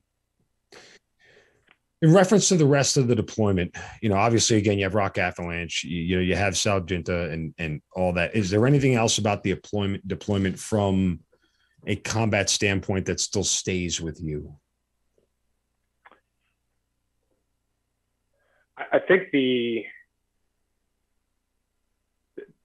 biggest thing that I took after that deployment and moving forward was, it was the first time that I was really there after the unit returned for an extended period of time. So we redeployed back to Italy, and I stayed on for another year working for the commanding general for the Southern European Task Force stationed there in Vicenza, Italy. And what I saw transpire was the breakup of this brotherhood that had been forged together in the blast furnace of combat. And for all intents and purposes, these families that were forged together as a result of that.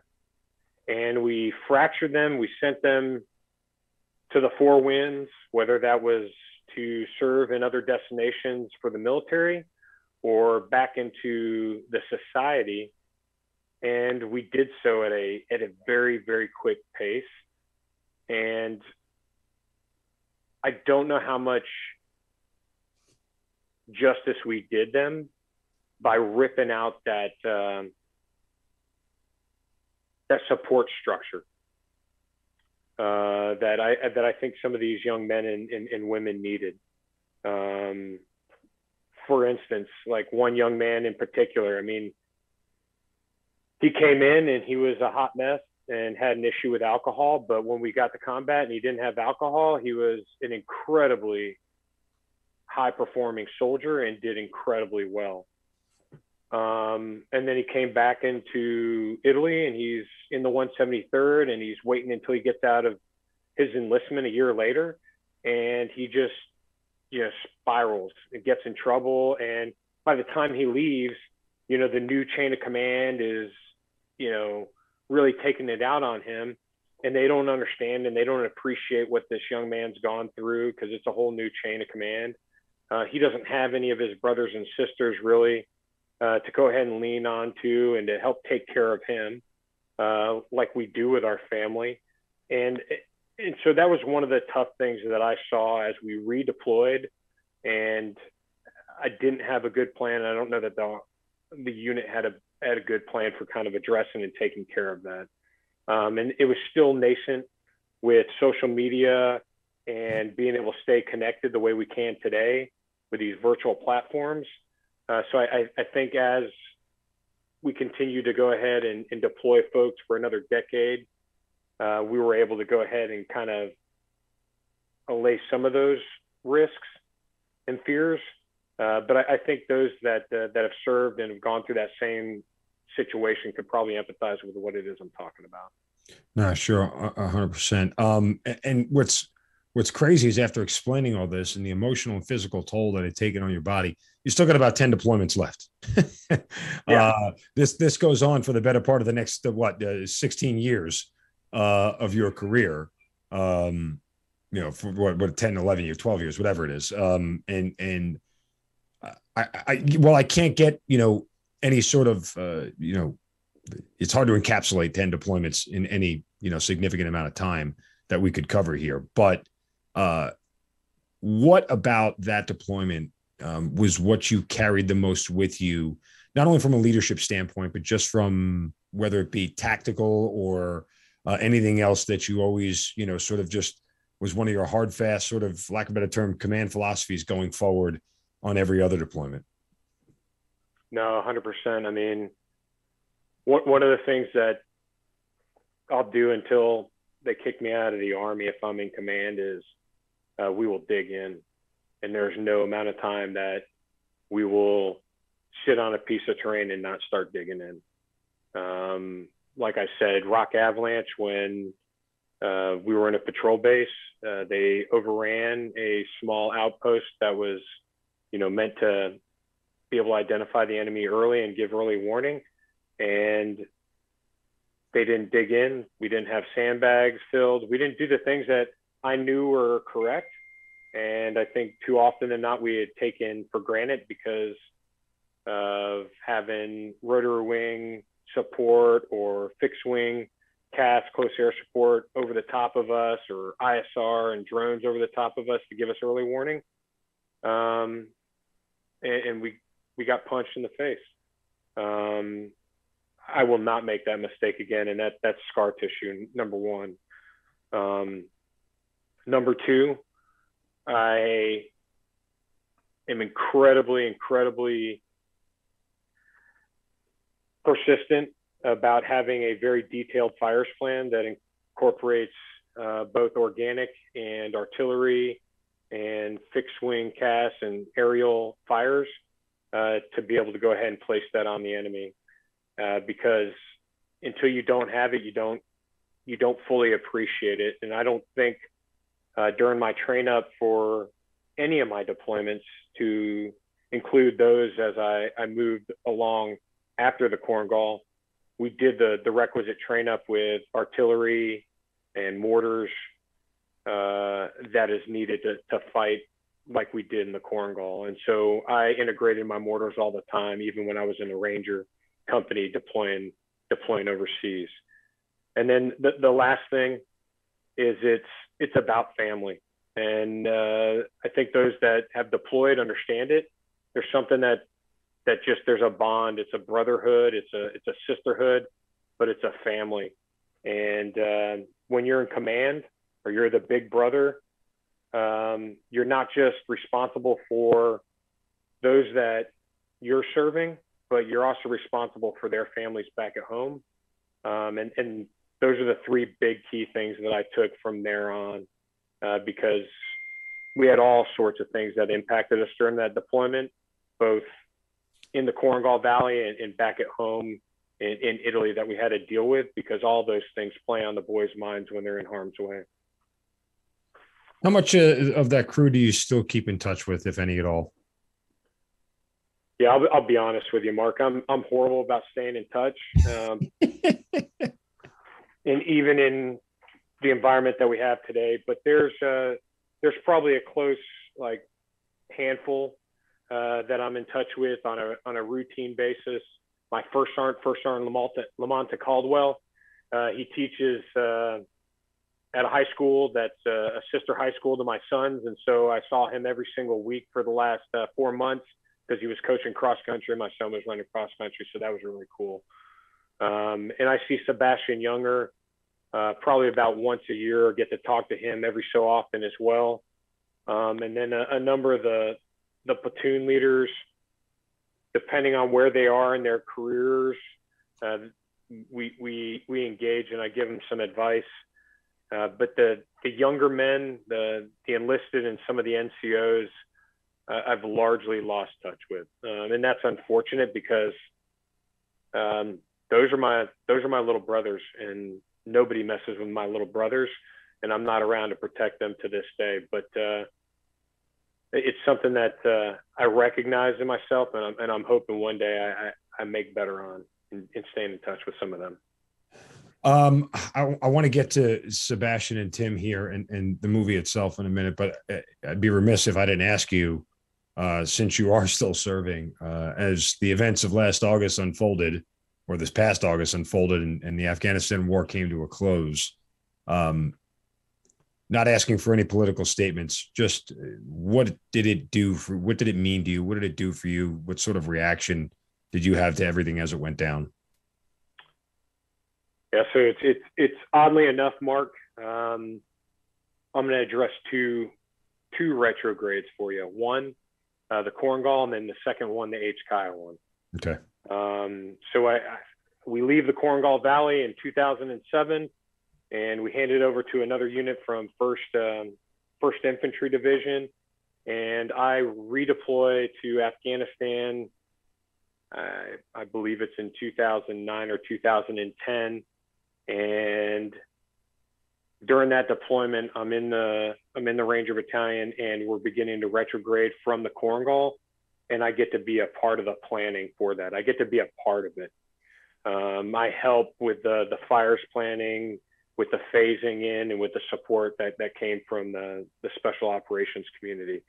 So it kind of gave me that closure, and I got to see it unfold, and how it unfolded was nothing short of remarkable, because there wasn't a single shot fired. Wow. And when in my head, I would, rewind back to the first day and the last day. I mean, the first day I landed on the Korengal, we got into a firefight, and the last day I was in the Korengal about to get on an airplane or a helicopter and fly to Bagram. My flight got delayed by 4 hours because we were in a big firefight at the COP, and I was like, this place is never going to let me leave. It was like a horror film. I thought I was just going to get sucked back in. So fast forward into August of 2021, and I'm at 18th Airborne Corps, and I'm literally working with CENTCOM and 82nd, planning the retrograde of Afghanistan. I'm helping to sequence the force flow in and managing that and informing, all the senior leaders.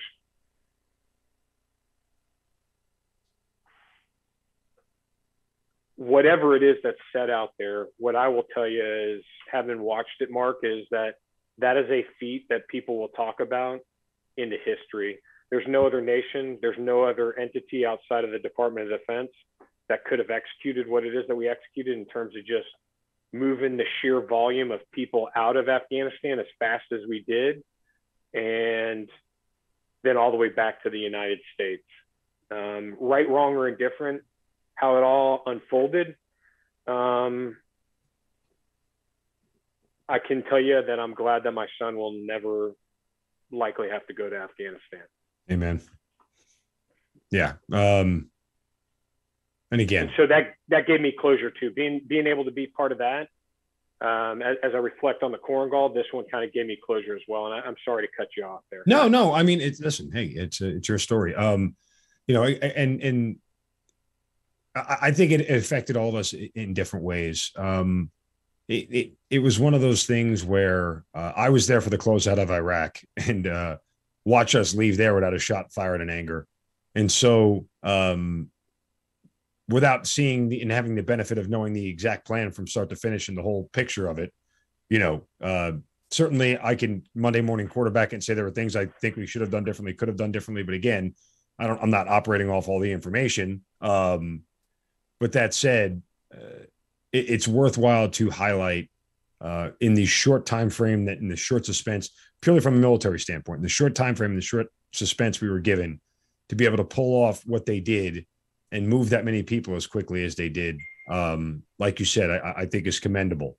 Obviously, the loss of life is nothing that we ever want to have happen, but we acknowledge that it's part of the nature of the job that we do, and so from that standpoint, we by no means are those lives given in vain because of how many we saved on the outside of it, but still, I just don't know for guys like you who bled so much there and lost so much there, if the way you sort of go out matters at all, if that makes any sense.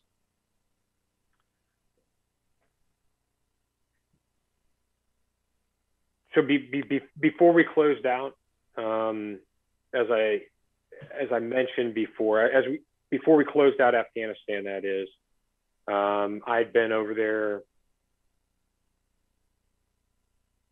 11 or 10 times. And what I can tell you is that in my analogy of how coin, it moves at the speed of glacial thaw. Mm-hmm. From 2001 to 2021, I noticed significant efforts that were indicative of us moving in the right direction there. Were they necessarily lasting efforts? I can't comment on that. But I saw positive things trending. I saw, a number of things go that I never thought would happen. Like the Pesh Valley had a paved road with lights on it and an ATM. I literally took money out of an ATM on the Pesh Valley. That's mind boggling to me. Yeah. I literally remember flying into Bagram and then going into Kabul, and Kabul just looked like a war-torn city. And then on my last deployment, leaving Kabul, and Kabul looked like Times Square because it was all lit up and had all these glowing lights and stuff on it. I don't know that necessarily indicates that it's better, but I do believe that there was progress.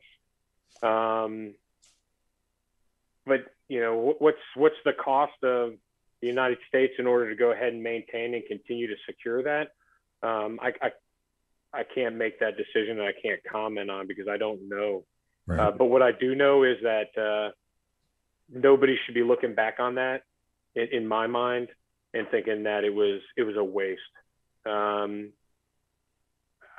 truly believe that our actions and our efforts did save some lives and did better some folks' lives in the end, and gave them an opportunity to do things that they probably couldn't have done before. And I think you see that, however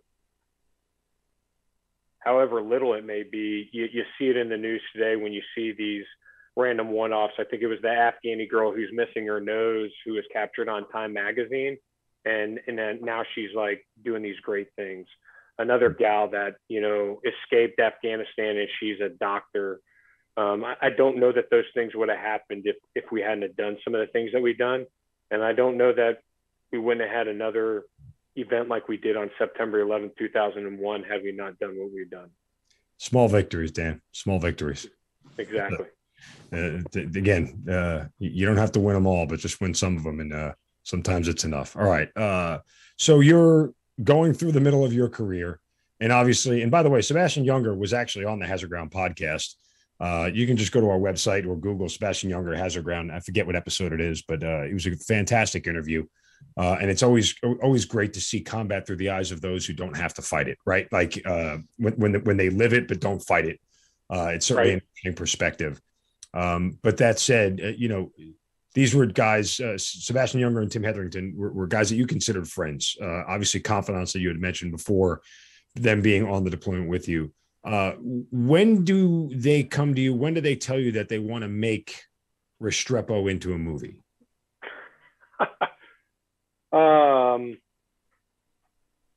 Not that they were asking for your permission per se, but like they were going to do it. Like, when did you first hear about it? Yeah, so I can't even think of how many times these gentlemen came over. They became like soldiers on leave, just coming and going so often that I treated them like they were one of the soldiers. But Sebastian came over initially with some chain smoking, out of shape photographer. I can't remember what his name was. And they got into a big firefight, and Sebastian quickly realized, like, hey, this guy is going to be a risk to me and to the soldiers. And so I've got to find somebody who's a little bit fitter and who can capture everything that I need him to capture. Because what Sebastian was working on, he was working on something for, I think it was ABC News. And so on his next engagement, he brought Tim Hetherington over there. And Tim Hetherington had already produced a number of documentaries, one which he was acclaimed for with Liberia and Uncivil War. And I think it was at the end of that engagement with Sebastian and Tim on that second trip, the first one for Tim, they were like, hey, there's something here. We don't know what it is, but instead of just capturing some stuff for the news, we think we're gonna self-fund this, and we're gonna go after, I don't know what. We're gonna capture something.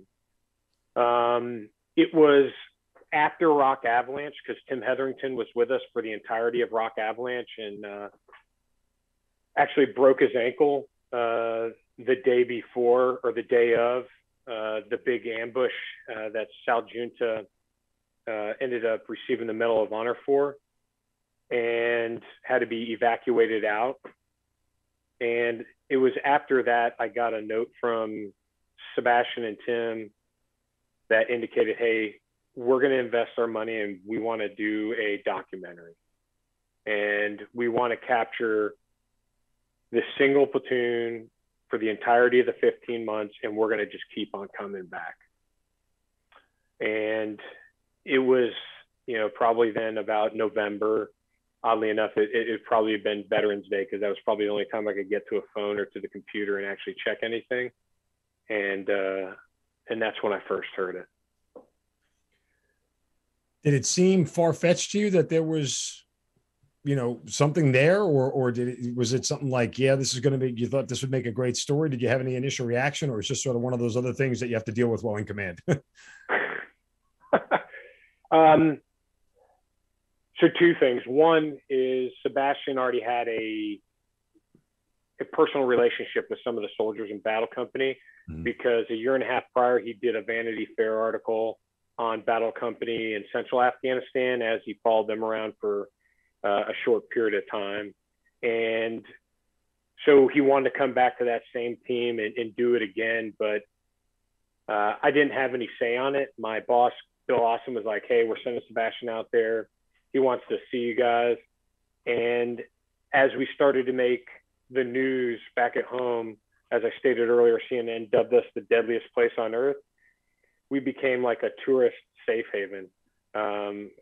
Everything from print and video, we're trying to come out there and touch the magic, for lack of a better term, and see where the fight was in Afghanistan, because it was the unforgotten war, or it was the forgotten war rather.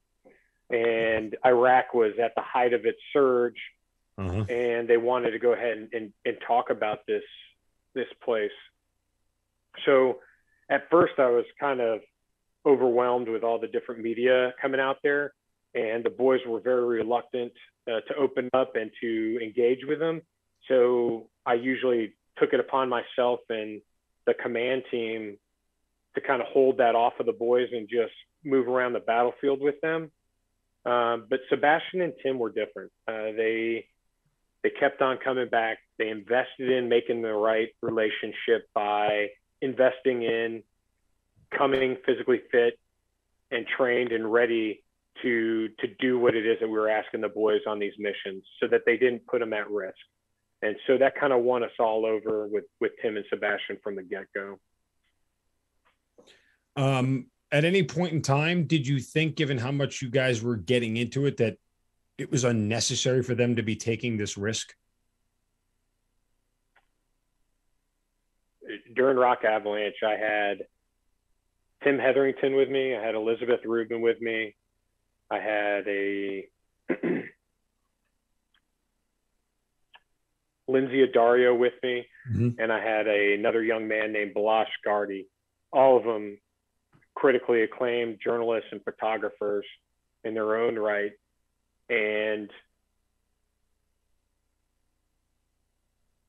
I was incredibly concerned about their safety, almost to the point where it was a detriment to my ability to execute the operation the way I saw fit, because I didn't want to put them at risk, because they weren't armed, and because they would at times kind of put themselves at the front of the formation to try to get those cool snapshots, or to try to be able to see the fight in action.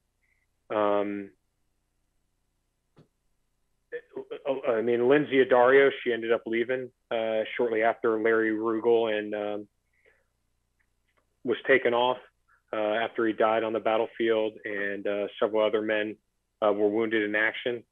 And Tim Hetherington, Elizabeth Rubin, and Balash Gardy stayed, but the guidance I kind of gave them all through the platoon leaders or face-to-face was, you've got to stay behind it. I can't handle this. I can't make decisions if you guys are up front. You got to understand that. And I believe that they all finally appreciated that more so than they may have in earlier instances, because all of them had been out there multiple times and for extended period of time with us. Funny how reporters get in the way. Just made me think of a story real quick, anecdotally. It's just at the very end of my deployment. I think it was like a week before I had left. They made me go pick up a New York Times reporter in the green zone. And I was so irritated and so frustrated that I had to do it. I was pissed off because it was just like one more mission I didn't need to be bothered with. I'm like trying to right seat, left seat with the unit replacing me, trying to get out of here. And they're like, hey, why don't you go take all the Iraqi guys that you trained and go pick the guy up? And I'm like, fine. And because it was a short trip to the green zone, and I've done it, 24 times easily, didn't take my interpreter, didn't take a map, didn't take anything. I'm like, we'll be back in 10 minutes and just hurry up, go get this guy and get back.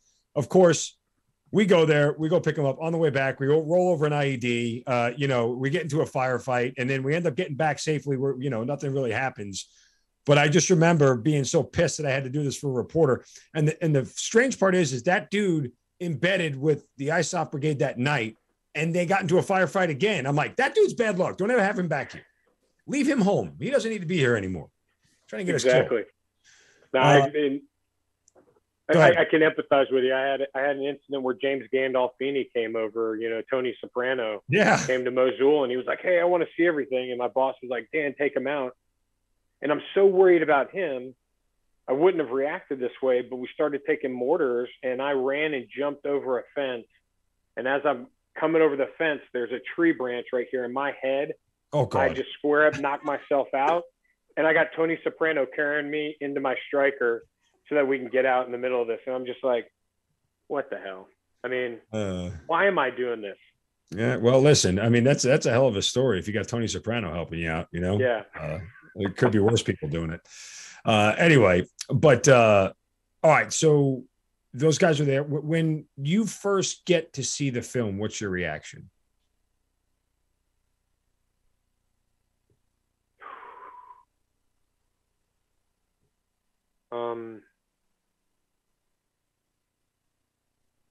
My first reaction is, this says everything I don't need to say anything to my mom anymore.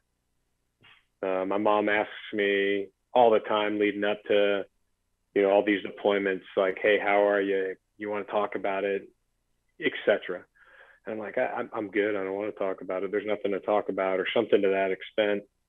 And the movie, the documentary kind of laid it out so I didn't have to have those kinds of conversations with her. The second thing that kind of came to my mind is, this is completely apolitical. And the third thing that I walked away from is that this captures everything about the boys. I mean, don't get me wrong, there was cringeworthy moments. You're a company commander. I'm now a major in the Army, and you're watching the guys like put two privates together to beat each other up. And all I can think of is some general officer or sergeant major being like, oh, you endorsed tasing. And I'm just like, oh my gosh. But you're watching the boys. There are prolonged periods of boredom. And I think that America, and I think that most people, because of Hollywood, they think that war is 12 months of the invasion of Normandy on loop. And it's absolutely not. It's largely just long periods of boredom, and then these short snippets or spurts of your life is on the line. Combat. Yeah, exactly. It's the two extremes you could possibly think of: bored to death and scared to death. And so I think that captured it, and it showed it, and it didn't emphasize any one more than the other, but it did play out very much in the tempo of the way that the deployment went. I mean, it was very high intensity early on, and then it started to drag off as we were able to start taking it to them. And I thought that the movie or the documentary did a very good job of doing that. Restrepo did. And getting the feedback from the men afterwards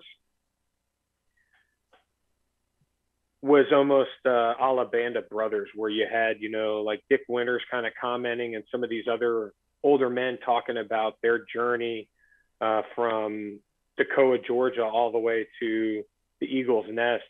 You kind of had the same thing take place here. I mean, these guys are talking about partying with their Restrepo on the train in Venice, and they're talking about how they end up going through this 15-month deployment, and then you kind of end with them on the same train, but you end with Staff Sergeant Alcantara talking at the top of Restrepo to the platoon about them going home and getting ready to pack out. And you see all these guys kind of gearing up for that.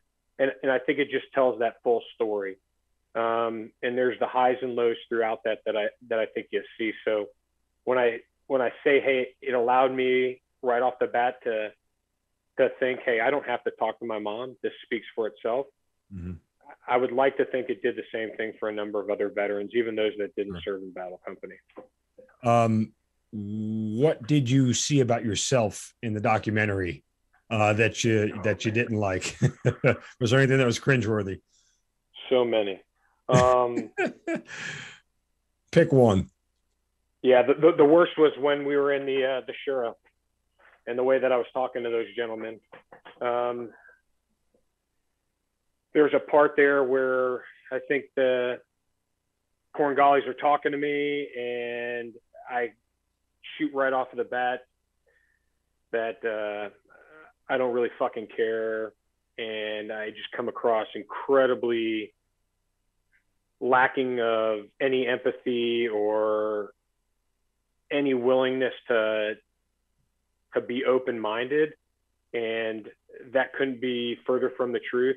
Like, that's just one of the 15 months of every single week having a show with these guys and hearing the same stuff over and over again. And you're bound at 26, 27 years old to just reach a point of like zero fucks. Yeah, no, I remember it quite well. When I heard Inshallah enough to the point where it was, no, fuck your God. Get there when I tell you to get there. Like, that's you reach a breaking point of there's only so much, if God wills it, you can take that you have no choice but to respond with some level of authoritarianism and and lead from the front. Right. Yeah, I'm about to will this. Okay. Yeah. So,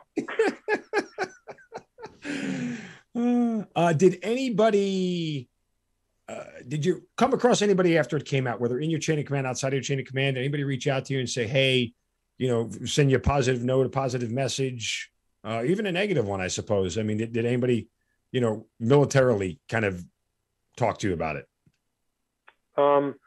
I never had any direct engagement negatively from the military. There was some negativity that I heard through second and third hand, comments, but never directly from anybody. I think one of the more profound things that occurred as a result of the movie coming out was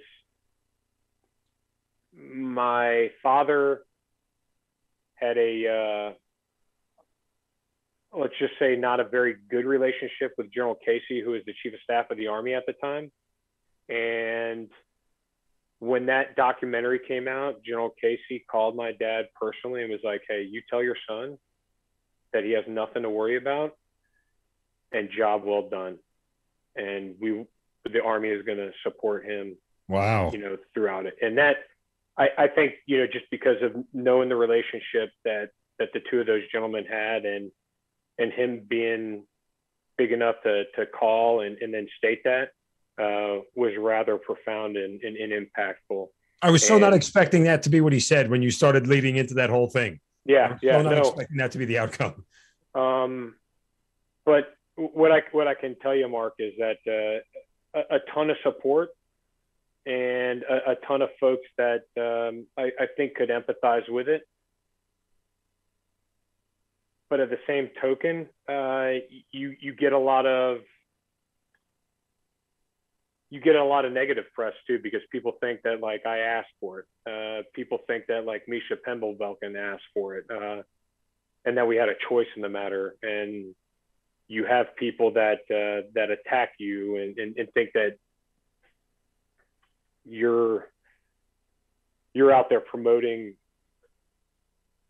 this documentary only for personal gain. And that was probably one of the more harder things to deal with the aftermath of it, but so minuscule in comparison to all the positives that came out of it. Just a couple more thoughts here.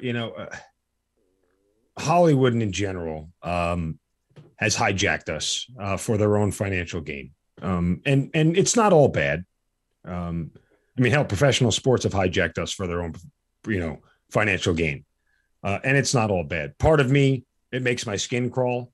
It's something I hate. I wish the Department of Defense would step in and say, everybody get the hell out of our business and let us go do what we do well. We appreciate the thanks for your service, but we don't need these, no matter how big your American flag is, it doesn't make you more patriotic than, the one little pin I wear on my shoulder. So, save it all. Like, honestly, it creates more harm for us than good. Hence why our chief of staff is up there answering questions that he should never have to answer, but different discussion for a different day. That said, looking back on all this, do you feel like what was portrayed and what was put out there has done more benefit for everybody than necessarily harm?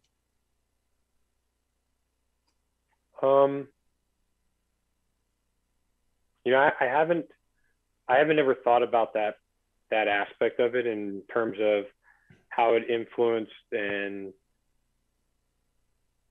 maybe supported some of the narratives that are out there, being stoked by the media and by Hollywood. But what I have run across, Mark, and I can only speak to what I've run across, is that it's been more positive than good.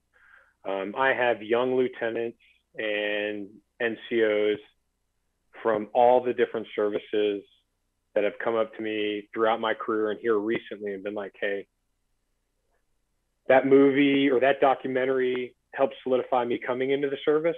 One, hey, your depiction of leadership is something that I took a number of lessons, both positive and negative from, and have really helped me. And I've had family members come up to me and say, hey, this really helped me better understand my son or my daughter. And so I believe it's been more good. And I think the target audience for Restrepo and how it continues to play today is probably targeting the right folks. And it's really targeting those that have loved ones that have served or they've served themselves. And I think early on that target audience was the broader, nation. And I think it served to tell that purpose. However, the media in Hollywood use it today. I don't know if it would, I don't know that it would do the same, if that makes sense. No, sure. Certainly. And I think, feedback, good and bad. Also, it helps craft who you are, right? I mean, so often in our organization, our only feedback comes from written reports, right? And negative feedback comes in the form of ass chewings and things of that nature. But that sort of unfiltered, raw, hey, sir, I appreciated this, or, this was something that made me think a little bit, is some of that feedback that I think as leaders we should get more of and desire. I mean, that's your command climate survey, right? Like it's almost, that's what it is, except in a verbal format expressed through a documentary that, if you had a documentary of everybody's time in command, right, or everybody's time as a platoon sergeant, you'd get a much different rating than what people put on paper. So there's some of that needs to happen. But, the hope is that good leaders are introspective and they're looking at those things themselves along the way. Doesn't need to turn into a leadership discussion, but I think what I'm driving at from that standpoint. I don't want to ask you, would you do anything different, or do you regret anything? Because given what you went through, I think those, there aren't clear-cut answers to that. Sure, we could all have done things differently, tactically, operationally, and things of that nature. But I guess I will ask that if you're doing this all over again, is there something that stands out to you that you would look at a different way, look at a problem a different way, look at a mission set a different way, and try to execute differently, if that makes sense? If I had to do it all over again, knowing what I know now, I think the lessons learned, the only thing I really could have done or would have done different is probably implement them sooner, build Restrepo sooner.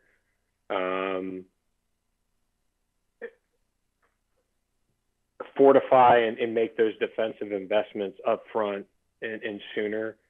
And the only thing that I would do right now that is different is I would do better in staying in touch with the Gold Star families. Yeah. I've got nothing but excuses. You got to make time, and I haven't made time. That's the number one thing that I would do different. And I can make that change now. I'll throw my own 2 cents in. The one thing that, and I only speak from personal experience, I wish I had addressed the shit that was going on in my head sooner. I wish that I had took the time to recognize, that there were things that were affecting me in ways that I didn't want to realize were affecting me. Or I'm fine, it's not a big deal, I'm a functioning adult, right? Like I can handle all these things. I wish that was something that, as you go through it now, it's so obvious to say, why didn't I do this earlier? I'm going to steal that one from you. I would do that too. And I would do it because I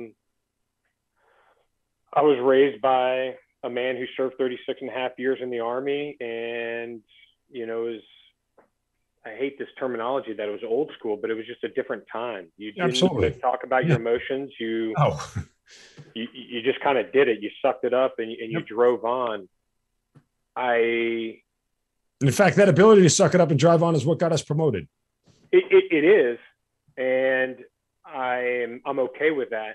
But it goes back to what it is that you and I said earlier. I think that I would have been a less miserable person for the last 19 years. And I probably would have had a better relationship with my kids. And them being 14 and 12 right now, unfortunately, they probably know more cuss words than most sailors as a result of me not addressing this earlier. So I will take exactly what you offered, and I will add that to my repertoire of things that I would change. There you 100%. go. Well, listen, I mean, for what it's worth, again, it's been a couple hours, probably one of the longer episodes that we've done here on the show, but it's been worth every second. I learned a lot from you, and I appreciate your willingness to just be so open about all this stuff. It's never easy. And again, as I said, going through it, you tell the story. Sometimes you just hit a different note every time you tell the story, and it just hits you in a different way that something re-energizes in your brain, and it can be really tough. It can be really difficult to deal with. So I certainly appreciate you being willing to share a lot of this with us. And look, there's so much more to your career than just 15 months in the Korengal Valley. And I know that, and I know you know that, but for the purposes of the audience, that's what we wanted to focus on. But I would be remiss if I didn't tell them that, one deployment does not make a career. One good deployment doesn't make a career. One bad deployment doesn't make a career. When you do this for as long as we've done it, there's always ebbs and flows. There's always ups and downs, and there's always things that we wish we could have changed the outcome of or done differently, whatever. All the cliches are there, but still, I wish you nothing but continued success, and I continue to implore you, just like I tell the rest of the listeners on this show. At some point in time, I wish I had taken a knee every now and then in my career. Just step back and taken a knee and taken 5 and given myself the time and the ability to take a mental break because I needed it, instead of just sucking it up and driving it on. And when you're on the back nine of your career like we are, I'm afforded that opportunity a little bit more. And so I would encourage the same to you. Take a knee every now and then. Give yourself the mental vacation. You know what? Go play those 9 holes of golf because you've earned it, man. It's okay to take a half day off. Guess what? The Army will still be there tomorrow. I figured out that much. It's been around for 247 years now. It's no sign of slowing down. So I think we're going to do all right one way or another when we hang it up. But all that together, man, I can't thank you enough. I thank you so much for everything that you've done. Thank you for being the leader that you are and continuing to lead troops everywhere and everyone that you come across. And certainly, just an amazing story. Thank you for sharing. No, Mark, I really appreciate you guys inviting me on. Like you said, every time you have this opportunity to talk, somebody brings up something a little bit different that makes you think about something that you might not have in a long time, and it hits. And I appreciate that. I don't know that I would have done this, maybe 10 years ago. And then last but not least is thanks for your service and your family sacrifices. And I wish you the best of luck. It's really good to see somebody like you doing this and giving a voice to those that are out there and listening, and that need to hear this stuff, because there's a lot of folks out there in America that love the veterans and want to help, and they're not just flying big American flags. They actually mean it, and they're willing to listen. So thank you. And to that end, I always tell people one of the great things about our show that we never intended was, in a sense, we're chronicling history. Just like you were able to say to your mom, just watch this and you'll know everything. Somebody who did an episode on the show will be able to say, Daddy, what'd you do in combat? Go listen. It's right there. It's right there for them all. And then come back to me with questions. But to that story, if you really want to honor a veteran, honor their story and take time to listen to their story, because their individual story really is what their service is about, right? Not everybody else's. So we tend to paint a broad brush. Oh, all veterans are great, and every service member is great, and thank you. But everybody's story is different, and no two people take the same path in the military. And so not one was more important than the other. They're just all one big part of the pie, and you don't get a pie without everybody in it. So again, thank you so much. And Colonel Dan Kearney, thanks for being part of the Hazard Ground. No, thank you. You guys have a great one. You've been listening to Kill Cliff's Hazard Ground podcast, hosted by Mark Zeno. If you have an interesting story to tell and you'd like to be on the show, send us an email at producer@hazardground.com. And if you like the show, don't forget to subscribe, rate, and review on Apple Podcasts. Thanks for listening. We'll see you next time.